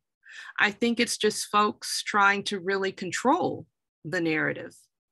That's not healing. That's not going to bring healing, and it's not going to bring trust. So I'm asking all the families, so to speak, to write up implementation and for us to continue in that path so that we can be transparent and have the whole story when it comes to social justice in this community. If I may add, one group that we missed, the CSWG members of implementation team, Mr. Ross Vernon-Jones, Alicia Walker, and Brianna Owen. I would like to get their perspective, their experiences with the implementation team as well. If they can get us a report, that would be great. So that's the other request. Thank you, Ms. Pat, for adding that. Any other part of the discussion pertaining to the implementation team report? Thank you so much. We'll move on. Allegra? Yes, if we could get an update regarding the Resident Oversight Board.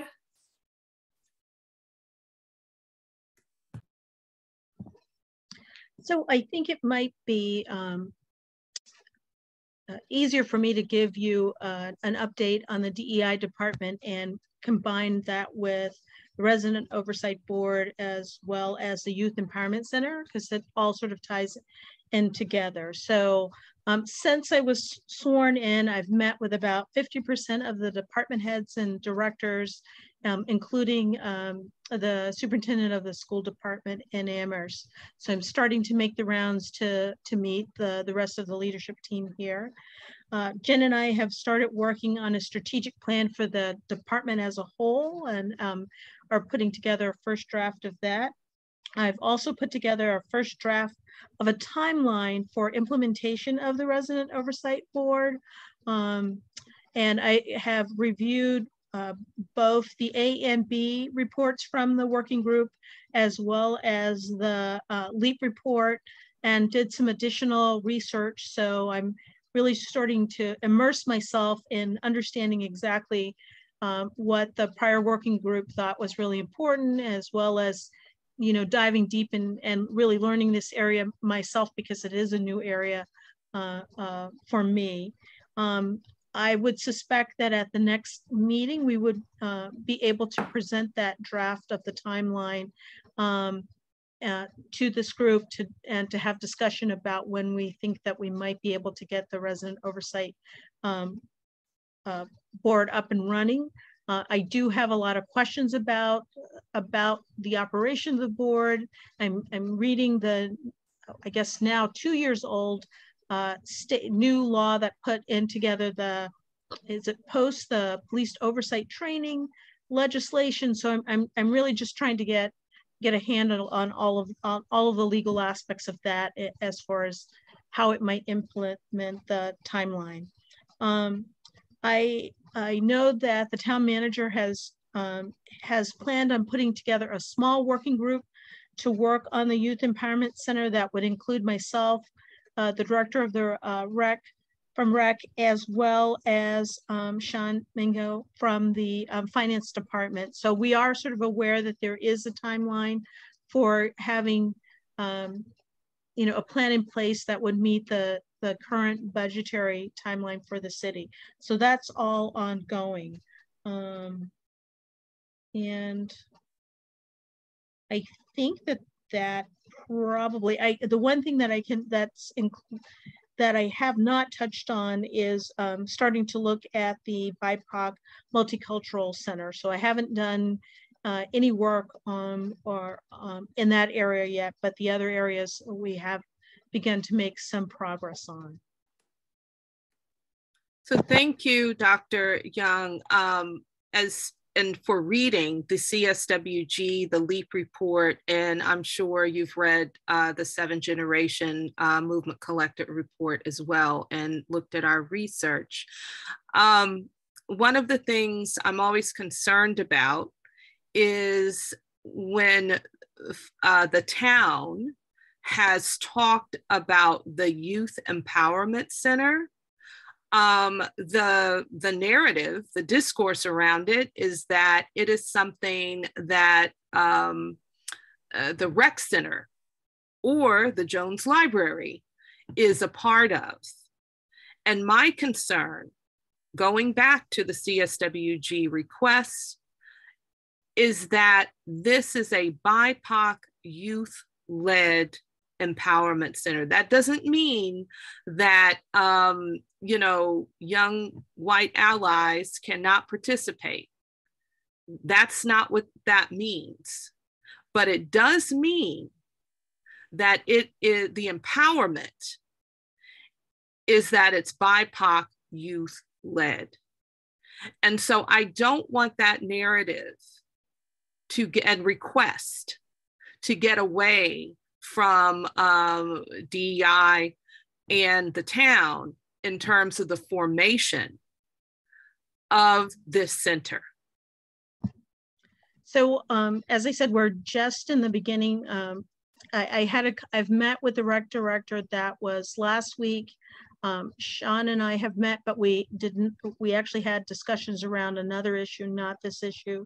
So I will certainly make sure that we're aware of that concern, and I know the importance of having a BIPOC-led organization. In my previous role as a volunteer, I actually was on the board of directors for a BIPOC organization, which I think would actually have some really good information and narratives that would be helpful for this youth empowerment center. It was, unfortunately, they're disbanding, but it was a group that was started by 2 Notre Dame students. And the purpose of the group was to use stories and narratives to empower youth. And they function mostly in the South Bend region in Chicago, but I think there's some lessons there that I've learned from them that I could certainly share with this community.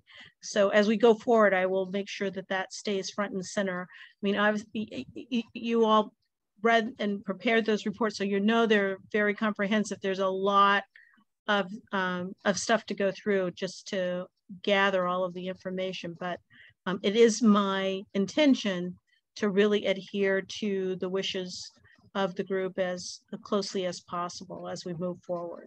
Absolutely. And Dr. Young, I do appreciate that you're meeting with these folks, but it sounds like, you know, and I understand this, the circle is small right now, but, you know, pulling from Miss Pat, Deborah, you know, Philip, you know, you now have Dr. Eke. I mean, there are other people of color who are immediately within this committee, but then there are others from the CSWG, particularly younger folks, I'll speak for myself, than me, young Darius, who was on the CSWG committee.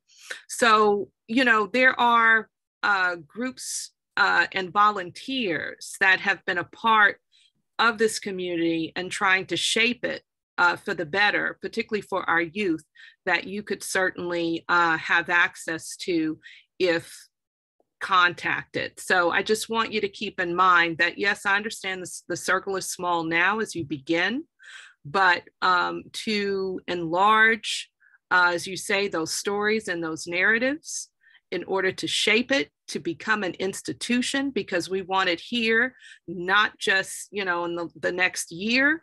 We want it here for the youth who will come here, next generation, you know. We want to make sure that it remains and that it's sustainable.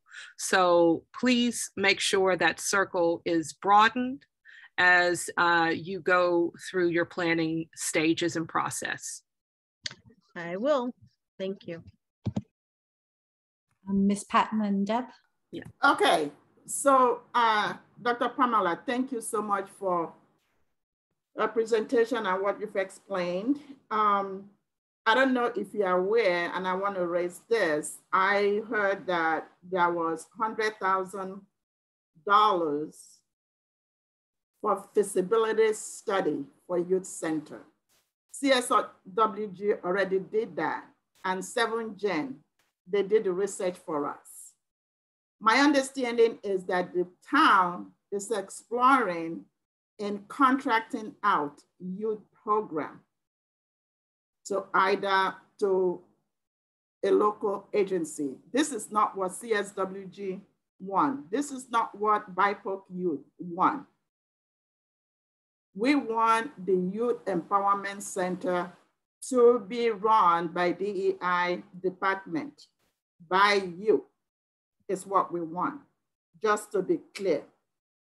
We are not opposed if Jones Library want to have their own youth center. That's different from Youth Empowerment Center. That is the reason why we call it empowerment. There's a reason for that. It does not belong to Leisure Services Department. No, it belongs to DEI. This is a very crucial information you need to bear in mind as you meet with the finance director and the leisure department as well. I just want to, put that out. I know that fund is from ARPA funds, but we don't want it contracted out. I'm sorry. The town needs to run it. Thank you. I have not heard any conversation about the Youth Empowerment Center being contracted out. So that comes as news to me. It was mentioned in one of the finance committee meetings. It was mentioned there.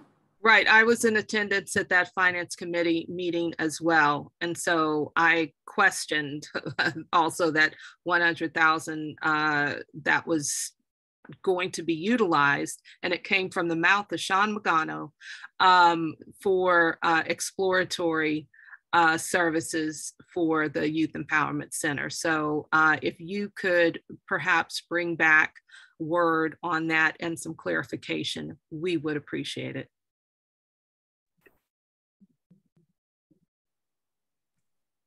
I can go.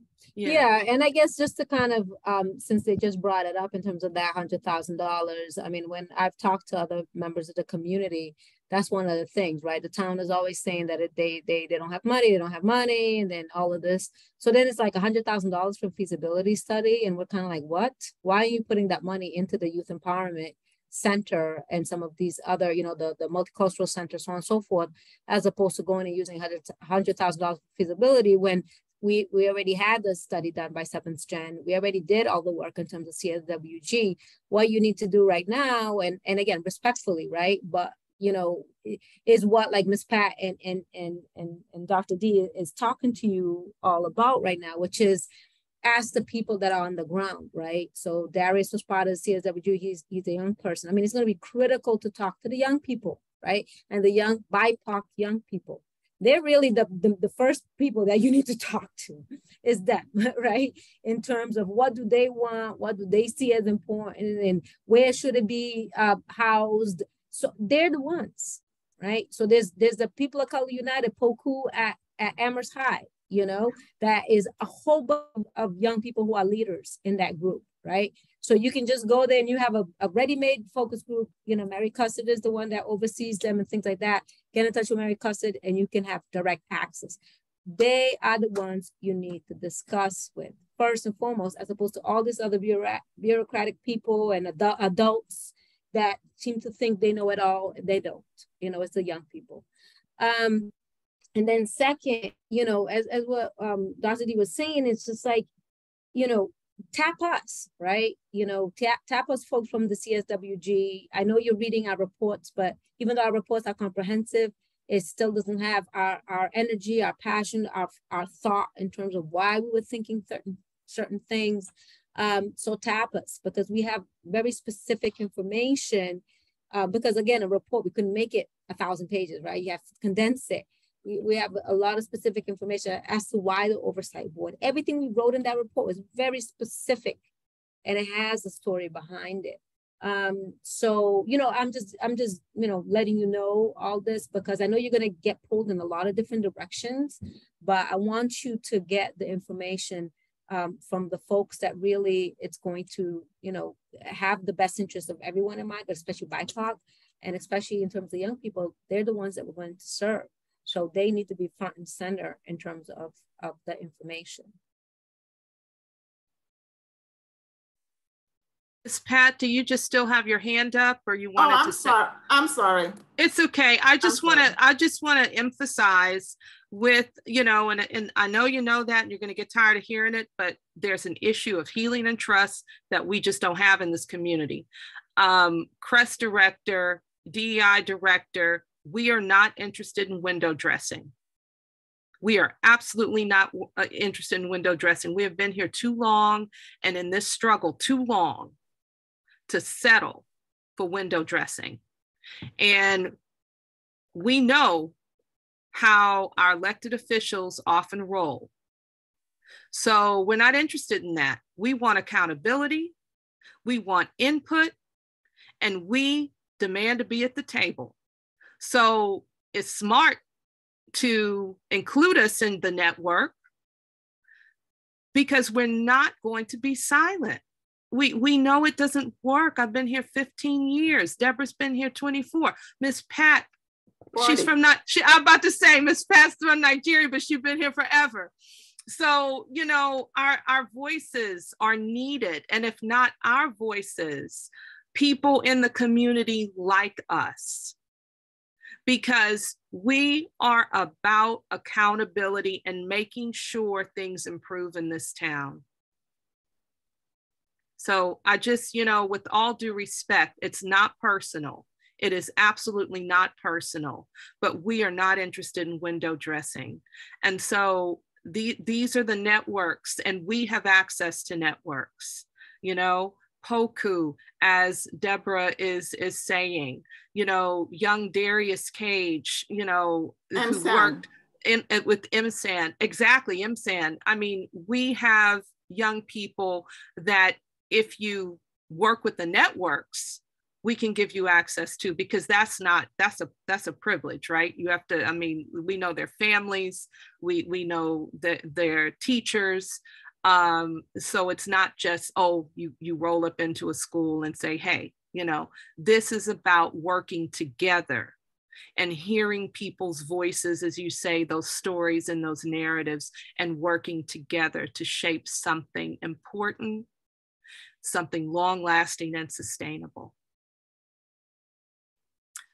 Anyone else about the, you've given us the DEI, did we hear about translation? Are you working on the translation also, Dr. Young? So I have not worked on translation, but I know Jen has an update about the translation. Okay, Jennifer. So we have 2 updates for translation services. So through the Disabilities Advisory Commission, they've received a grant to put in assisted hearing devices over at the Bank Center for the meetings that happen over at the Bank Center and the activities that happen at the banks. They're already in the town room here at Town Hall. And also Bree is working on a program, on purchasing a program through the funds that were earmarked, and it's a minimal amount. It's less than, I think, $2,000, a program that will translate all of our forms and all of our documents that are online into multiple languages. That's great, Jennifer. And I'm so glad to hear that. However, part of the request for translations was for civic engagement, meaning town council meetings. There is a Zoom package that is available for translation. And I don't understand if I can get it through a university, if I can get it through different workshops I've attended, why is there such a lag in terms of town meetings that the very basic, I mean, I know we have multiple languages within this town, thank goodness for the diversity, but the very, when we look at the population and the numbers, Spanish language, why is that not available for town council meetings? And I understand you are working for the town, but this is just it. What's the accountability in terms of the town manager and the town council in getting translation services for town council meetings? Can someone please tell me and explain it to me?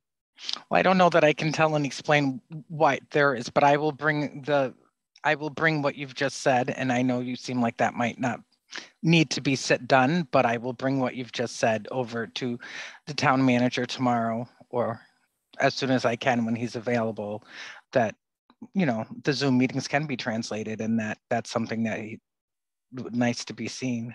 That absolutely can be translated. And one thing, having like all these town forms translated, that's awesome. I've seen that on other town municipal websites, where you simply, would you like this in Spanish? And would you like this in Khmer? So that can happen. And we did do that with so the senior center had a survey that went out to different communities. And so we sent that survey out in English and Spanish. And then it came with a slip of paper that said if you needed it translated in other languages. And I know that they did do a couple of forms that last I knew that they were also available in Spanish as well. Like they offered an English one and then one in Spanish. I have no idea how well it was attended or any of the background information about the different members who responded to the survey, but I know that did go out because I did work on making sure that it was out in multiple languages. Great, I appreciate that. But we're talking about ongoing civic engagement so folks know what's going on and to see how relevant what is being said in town council is to their daily life. So, we need, this is CSSJC. This is what we are about. It's an equity issue. It's a social justice issue.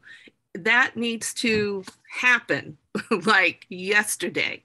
So please bring me an answer. I will be writing another letter, several letters, whatever needs to happen, but we really need to see that. Any discussion regarding translation from the members? I see Miss Pat, then Deborah, then Philip. Miss Pat? Oh, okay. So not specifically on translation, but my understanding is that it's money budgeted for this current fiscal year to address equity. May I know what, how we're going to spend that money? The reason why I asked this is that the town sponsor some events like Juneteenth. And it worries me that we will ask BIPOC restaurants, offer them like almost insulting amounts, sometimes to cater something or ask them to come and sell food. No, the original two families who started Juneteenth in Amherst, for example, were the Shabazz and the Cage family. And they got food donated by UMass or something. People went there. It was a lot of fun. The time we're also doing is a lot of fun. But people didn't have to worry about buying food because we are on hard times. Not everybody is upper middle class or middle class in this town. And when they started Juneteenth, it was free barbecue. You know, people, just a couple people donated something, but it was fun. And it saddens me that those two families are being cut out in the planning of Juneteenth celebration. If we're talking about unity, we have to look at ourselves very well. We may not always agree with one another, but we need to pay respect. I come from a culture where we value history. We have such a short memory in our town that pioneers of certain projects get ignored. And that brings me to why on earth are we doing Juneteenth and we had to stop by Drake? What is the significance of that as well? So what I'm trying to say is the money that is set aside for equity, I would like it, you know, be spent, part of it for Juneteenth coming next year. I would like it, you know, if we decide to do like Kwanzaa celebration and things like that. I don't like the idea that people will go to the event and spend money. I'm sorry. It's not for commercialization. Thank you. Yeah, can I just respond to that first? So one is that we are working on a different way to run Juneteenth, right? So that people don't have to pay for their meals. I'm gonna say anything else about Juneteenth when it comes to conflict of people and people that you should just have a conversation with me when we're not online. And then three, I just wanna make sure that the Juneteenth and the walk are, were two separate things. So while Juneteenth, we had and you know, part of the reason why selling the food is so that the places can make some money too. But I do understand that it would be better for us to be able to purchase the food ahead of time and pay the businesses and then give them the food out for free. And we're working on that because I remember you saying that a couple of years ago or last year, and we haven't been able to get quite there yet. So we hear you, Miss Pat, and I'm working on it. And anything else, if you would like to talk to me about it, we can talk about it. Thank you. Yeah. You're doing a great job. I know it's very hard that, you know, we have a lot of work to do in this town and we appreciate you. You know, I mean, you're one of the rocks in town. And I was the one who suggested that you be appointed Assistant DI Director.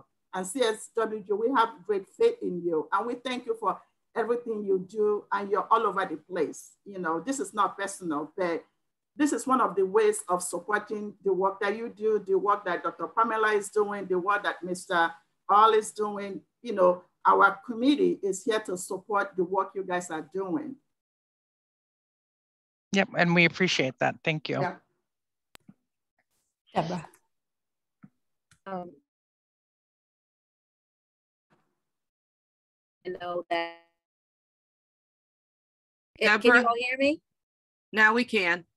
Yeah, I think my kids are on the internet. That's what happens. I know.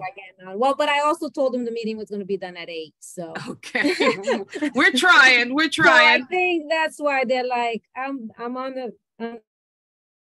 Okay, we can hear you if you want to go ahead. Okay.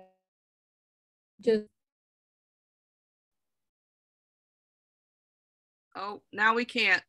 I just told them not to stream. Sorry. Okay, there we go. Okay, thank you. So 2 more minutes. Listen, all right. So really quickly, you know, in terms of the translation services, just to add to it, you know, in talking with Paul Bockelman would be to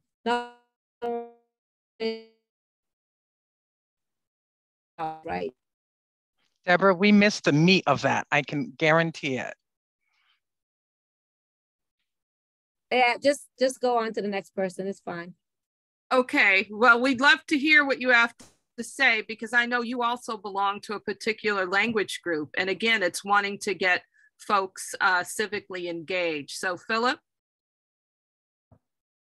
Just speaking on language and access in general for the Latinx community in particular, since you brought up statistics of our town and the majority of it. I think it goes beyond just simply translating something, right? And especially just using a Google form or a different type of organization. There's many different dialects within the Latino community and many different translations of that. And so community members reading it need to kind of know that someone there has their back. And I think that that's something in particular and why I step up a lot in a lot of town events for the Latinx community, is that the Latinx community is kind of the unseen community in this town.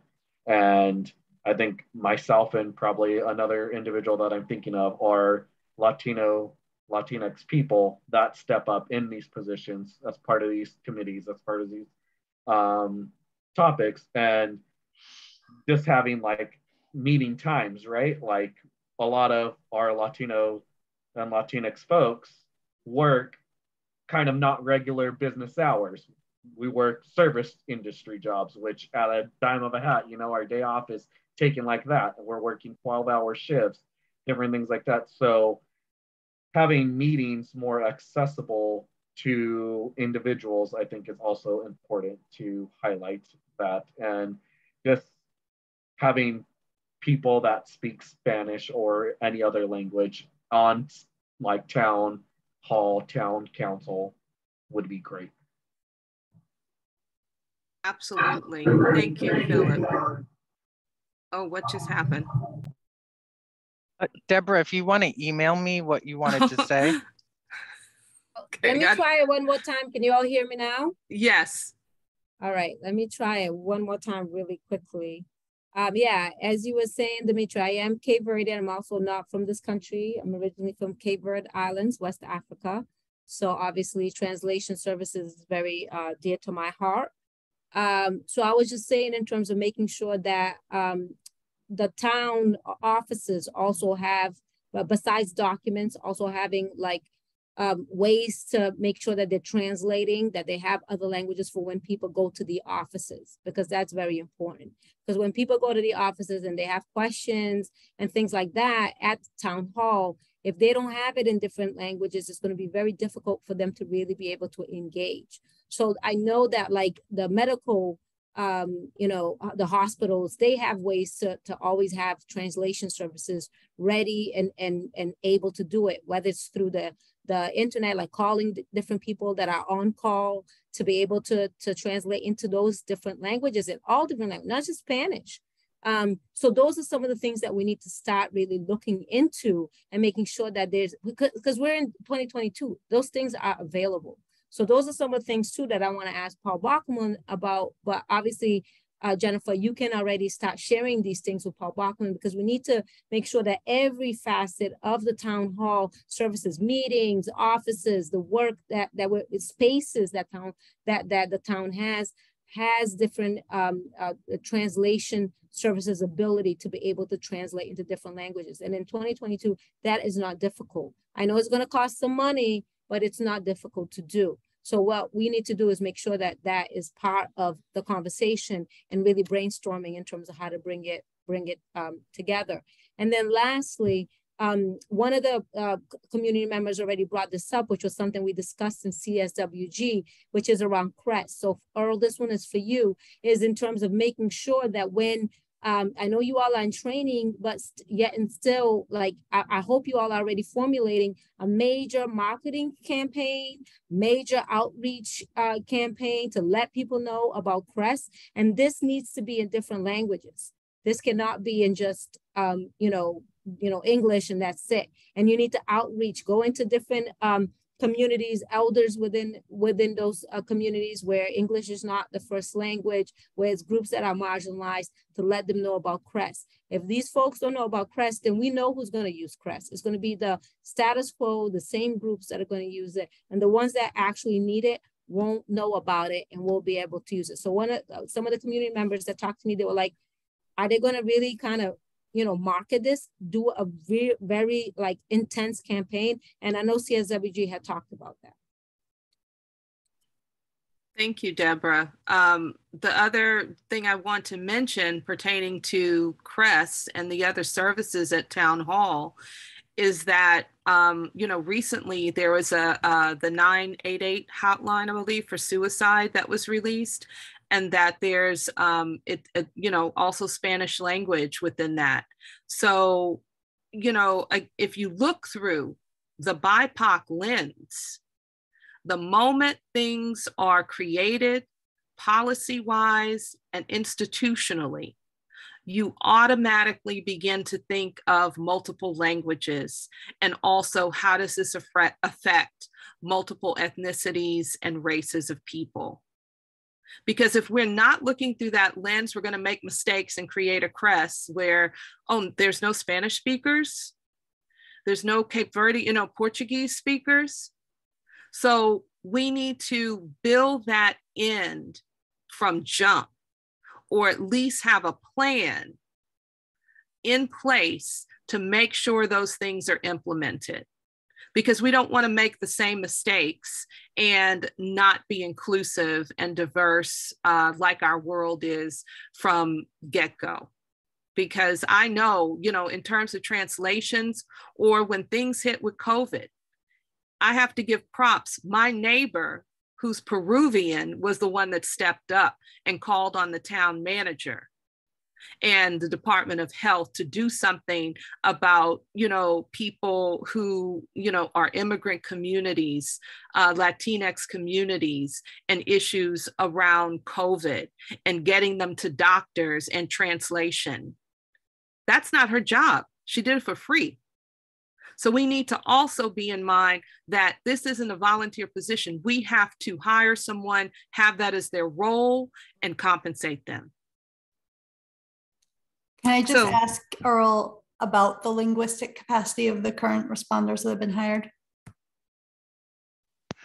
Yeah, we have a Spanish speaker, Swahili speaker, a person who speaks Kenyan, great folks.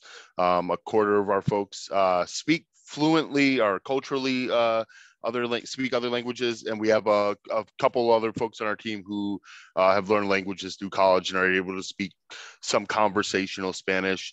We're working on language access, interpreter programs. That 988 system, I was a part of developing the front door for behavioral health in the Commonwealth. So two pieces. I would not be so certain that those language resources are available today. And we're doing our best. And really, we wanted a diverse team. Language was a part of that.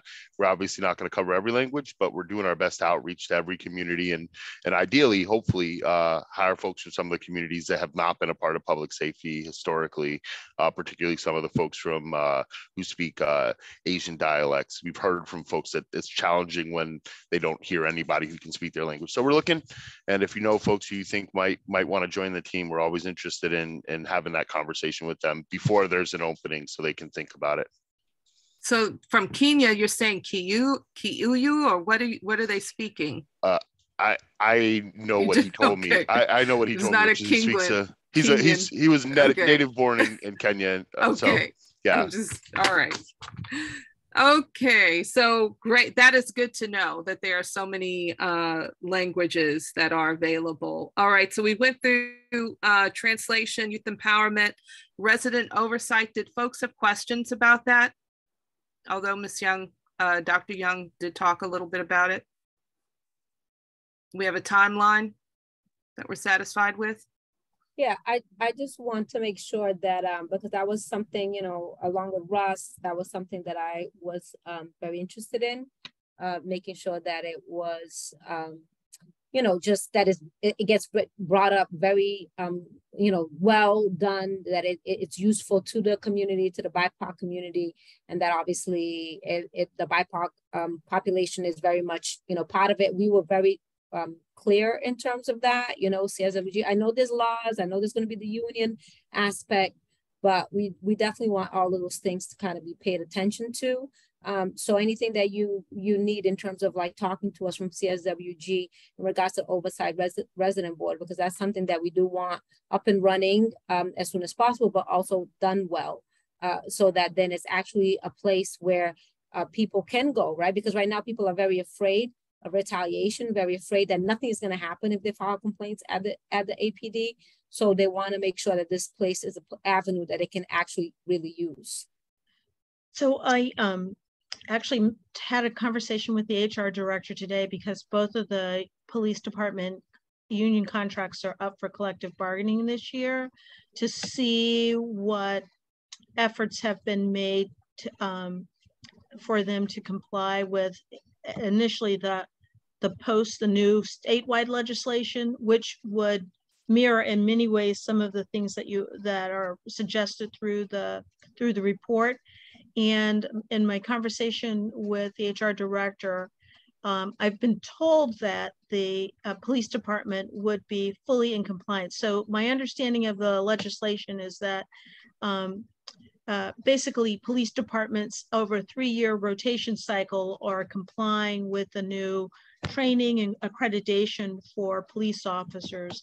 And it's my understanding that the police department is fully, or would be fully in compliance when it's their turn to go to submit their paperwork.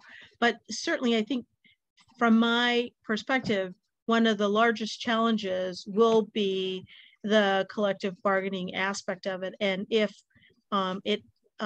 we miss our opportunity to collectively bargain for some of the aspects of the recommendation this year, then it's going to be 2 years before there's an opportunity. And I mean, when I read over looked over the collective bargaining agreement, looked at the recommendations that were made, I would say my opinion would be, and this is an opinion that's still being formed, probably the most important thing I would argue for would be to bargain for the town to bargain away the 1 year, I guess, termination of disciplinary records, right? So after 1 year, they're wiped away.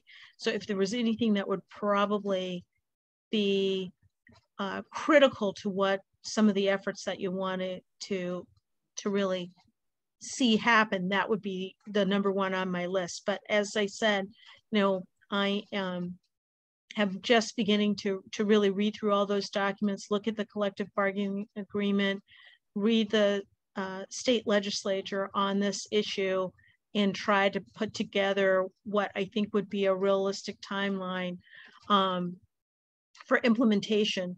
But a critical piece is going to be collective bargaining, because without that, there's no authority to do some of the things that that you've outlined that you want to achieve.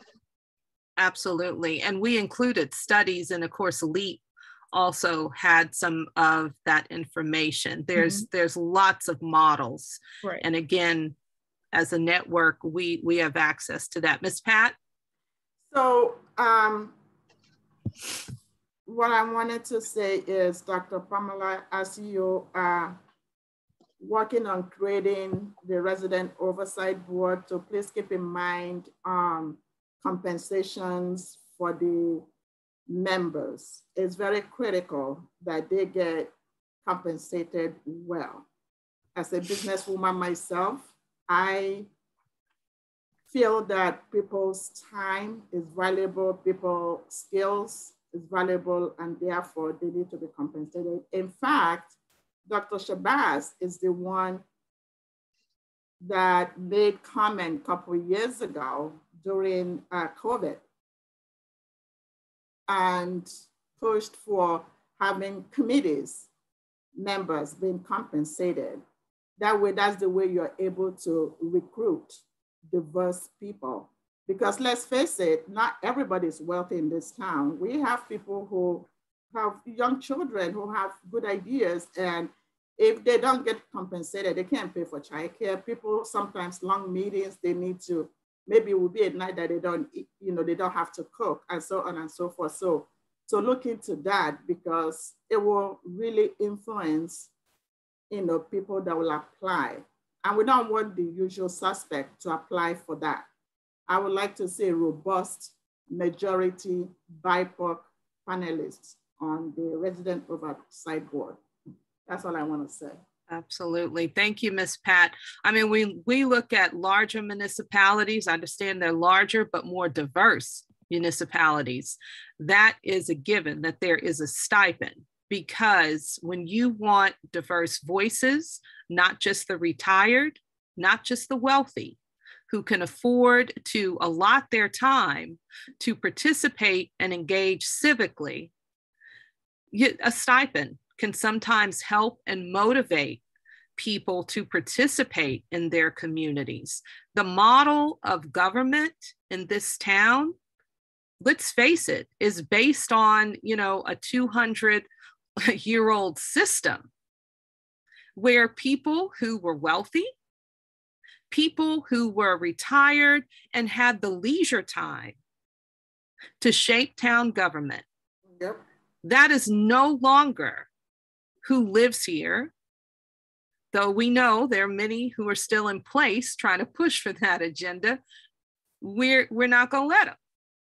So to have more diverse voices, to have more people participate, some encouragement through a stipend, childcare, I think would bring a much more diverse, as Ms. Pat says, robust pool of people. It is 8:29. I know you have something to say, Earl, but I just want to remind ourselves that we were gone 30 minutes over in good conversation, but at some point we do have to close it out. No, I was just going to say I actually have to go. I started at 7 this morning, and if I'm losing my sense of time, so I appreciate being here with you all, and I look forward to continued conversation with you all. Thank you, Earl. Be well. Can I just ask, Jen, and then if nobody else has. I just wanted to say, since we're talking about stipends, and that I will be sending out new hire packets for everyone to complete for their stipends, as this one is a group that is to be stipend. It's Great. in the charge. Thanks for remembering. Any other comments or questions? I did want to circle back to the video for 1 second, if that's okay. And I just wanted to ask this group if we wanted to take some sort of action together as the new CSSJC, although the CSWG has already put out a statement, if that is something that we think we should do as a group together, and then what the process would be if that was the case, since we wouldn't be meeting again for another month or so. Thank you, Allegra. I think it's important. Obviously, I've already spoke about it. I'd like to hear Philip and Dr. Eke, what your feelings are about it, since all of us have voiced our ideas. I think that it's totally important to address and to have this group and possibly even other groups, BIPOC groups, to speak out on it, especially if it's going to get swept under the rug by town officials or higher up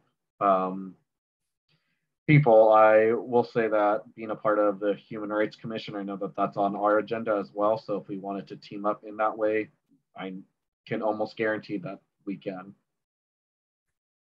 Good to know. Dr. Eke? Yeah, my feelings remain the same.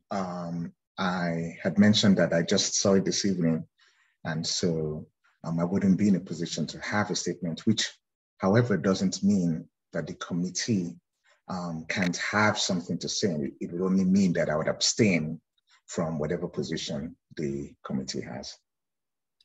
So you have no problem that if we wrote a statement as a committee, just not to include your name? Yes, that'd be fine. Or to include it, but not that I abstained. And so perhaps if there's a question asked about that, then I could explain again that I was coming to this video late compared to everyone else, and I would want to speak to a few other people to have a better sense of perhaps from the town council, some members and others, to know exactly the silence and other reasons why things have not been said. But I wouldn't want to say anything at the moment without further information.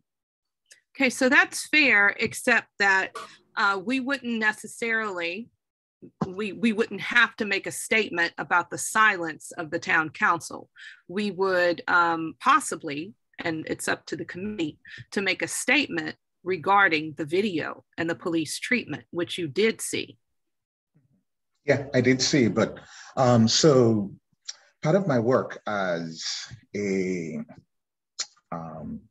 political scientist, and this is what I tell my students, is to look at as much information as is needed before coming to a conclusion on a position. And I think I would want to do the same in this situation. I have seen the video, but I would need to get more information before taking a position.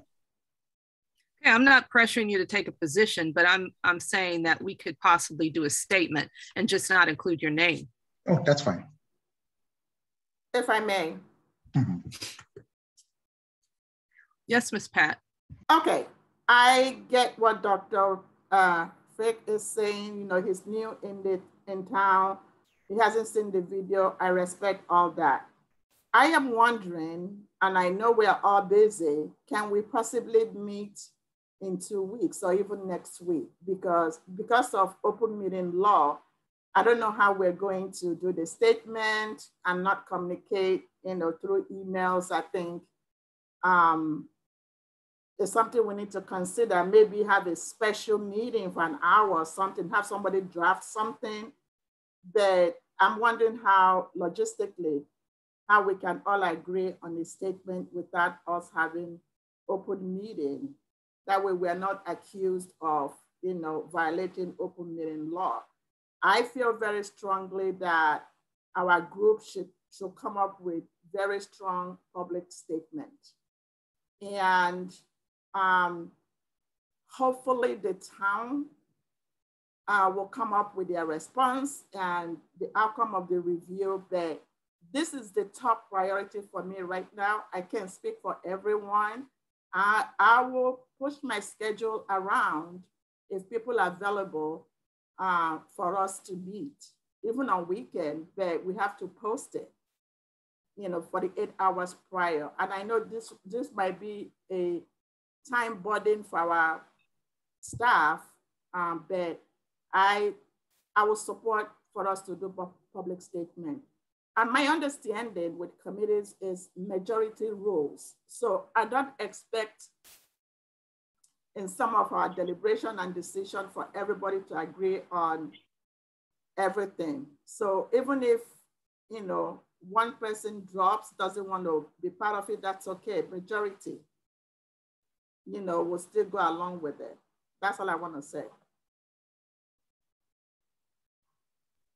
So I'd be interested in that, Ms. Pat. It sounds like Jennifer would have to post the meeting, and would we be able to begin some outline or draft, maybe have a volunteer, or it would probably have to be about 2 of us to volunteer to do that, or would it just be one?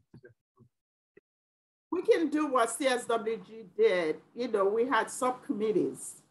You know, we can have 2 people, you know, come up with drafts that we can take a look at when we have our special meeting for an hour. And so if there are 2 people that do it, that is not a quorum, so that doesn't violate exactly the open meeting law. Yes, Yeah. but let's not call them subcommittees because subcommittees are held to quorum, are held. So Okay. I would not mind volunteering to put something together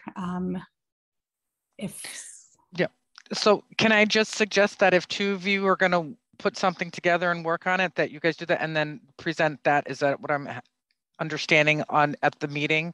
And then you guys vote whether or not that you want to send that out? Yes. Right, at the meeting, we would then vote to if we wanted to send it out the meeting, yes. So any volunteer with Allegra?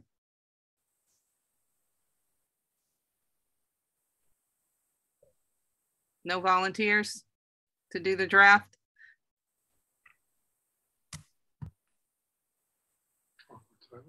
I mean, I don't mind helping Allegra. I was just hoping to get some more involvement. I know folks are busy, but we can certainly, the 2 co-chairs work on the draft. And then if the meeting is, for instance, is going to be next Thursday, right? And then if you are able to have the draft done by Tuesday, we can send that out to the group. They just can't respond. And that way they can have already read it and have their ideas to share, which might help it move a little bit smoother when you're working with a larger group. Absolutely. So are we in agreement? Yes. Yes. Well, we're in agreement as long as we keep the time to an hour, and yes, send the draft beforehand, because unfortunately I am super busy right now. I thought summer was going to be nice and easy, and it has turned out to be otherwise. So sorry, Deb. Okay, so we're in agreement. Anything else? Well, can we decide a day next week? Oh, I thought we did. I'm so Did you? sorry. I didn't. Yeah, I didn't hear that. Is Thursday good for people? Any day is good for me. Thursday next week is the 28th. I don't know. Yes, it is the 28th. Is that going to work for folks? Yeah, that'll work for me. Are we 6 o'clock again? Yeah. Yes. Okay. Yes. Great. Wow. Can't believe we came to agreement. Super easy. And let's, like you say, Deb, let's keep it to an hour. So it's important that folks read over the draft and that we meet together, talk about things that need to be changed, added, whatever, and vote on it. Please do not respond to. I know, don't respond. No, I'm saying during not you particular, just the group, because sometimes people hit reply all. Right. And that's what we can't have happen. We will respond during the meeting. Yeah. But you will send a draft, let's say, just so I can look out for it on the 26th by like, I don't know what, 8 o'clock or something, just so I can look out for it in my email. Sounds good to me. Yeah, you're talking to Allegra and I, yes. Yeah. Okay. That would be okay. Just so we can all kind of pay attention, so we look at our email, so we can come prepared to the meeting on Thursday. Yep. Yay! Yeah. So trust me, Deborah was our unofficial editor. Yeah. So you send stuff to her in advance. Otherwise, we are going to table it. Okay, got you. All right. In advance. All right, so any other comments, upcoming agenda items, other topics? It sounds like for upcoming agenda items, real quick, we're going to have hopefully a fuller implementation report. We will discuss CSWG, LEAP report, etc., particularly with the town manager to see what has happened, what has been left out, what still needs to happen. I guess we will have a CREST department report, which we didn't have necessarily. Anything else for the agenda? Yes. That's not for next week. That's for the large meeting. I do. I had requested for list of contractors and consultants to the town identified by race. Absolutely. And also, I would like to have a comprehensive allocation of APA funds, because the federal stimulus money was supposed to go to people hardest hit by pandemic. And we have chunk of money that was given to BID to distribute to local businesses. I think it's the wrong thing to do. I think the town should have administered it directly, and BID is hiring a staff person, I think development director or something like that. So I need to see, how we're spending the share of APA fund for Amherst in our next meeting. Or if the finance director can come, that would be great. One of the things I hope I'll be doing in this committee is to continue for us to be aware, follow the money. I'm a businesswoman, follow the money in this town. Money talks, money is power. Who are benefiting from the money? That would be my role here more than anything else. Well, Ms. Pat, with that, if we could get a sense of, there is new state funding that has been allocated for small businesses as of, I think, last week that passed. So there's another infusion of state money due to COVID challenges for small businesses. Who's going to administer that, and where's that going? Okay. Comments, questions? I just want to say that the items that are listed as updates are standard items on the agenda. So I just assume that you guys will want an update every time we meet with them. Great. And if I can have the co-chair stay on for just 2 minutes afterwards. And just to make sure in the implementation report that we have a report around ADMA and YSAT. Yeah, yes. Okay, but just to be clear, so that they don't think it's just implementation, we want the ADMA and YSAT. And right. Obviously very critical for Paul Bockelman to be at the next meeting. Absolutely, and the 2 implementation people that were hired, Wilson Darman and Abdullah Galayimi. So you want them to attend? No, but I'd like for them to be included in the report. Oh, yeah. So the last thing I have, I'm sorry. Sorry, just real quick. And if Paul needs to have the budget person there, because we're going to be asking him questions around the budget too, it's fine. He wants to have Sean there, right? Sean? Mm-hmm. Yeah. So the question I have, I know our town have social services program, like if somebody needs help with, rent or something like that. So my understanding is that we contracted it out to a white-led organization in Franklin County. I'm not going to mention it. So I want to know what the status of that. It needs to come back. It is back.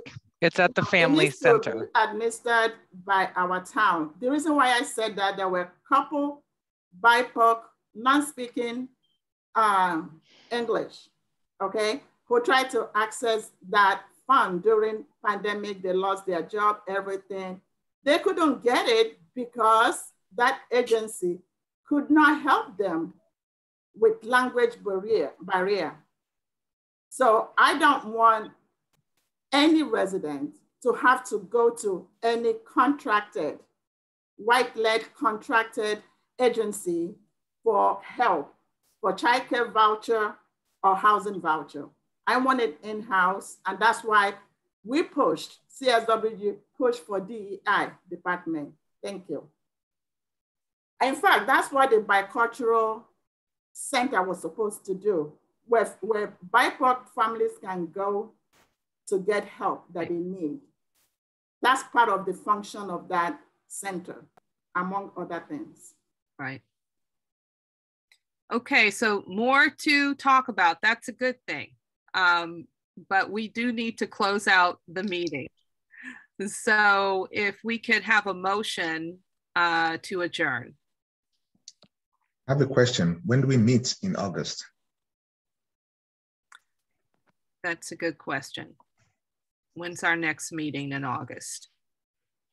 We want to keep it consistent every Tuesday, every third Tuesday of each month. Would that work for people for fall schedule? Yeah, that would be good. That would the be only the issue would be the August week. I'm out of town, but the 16th. Yeah. Oh, okay.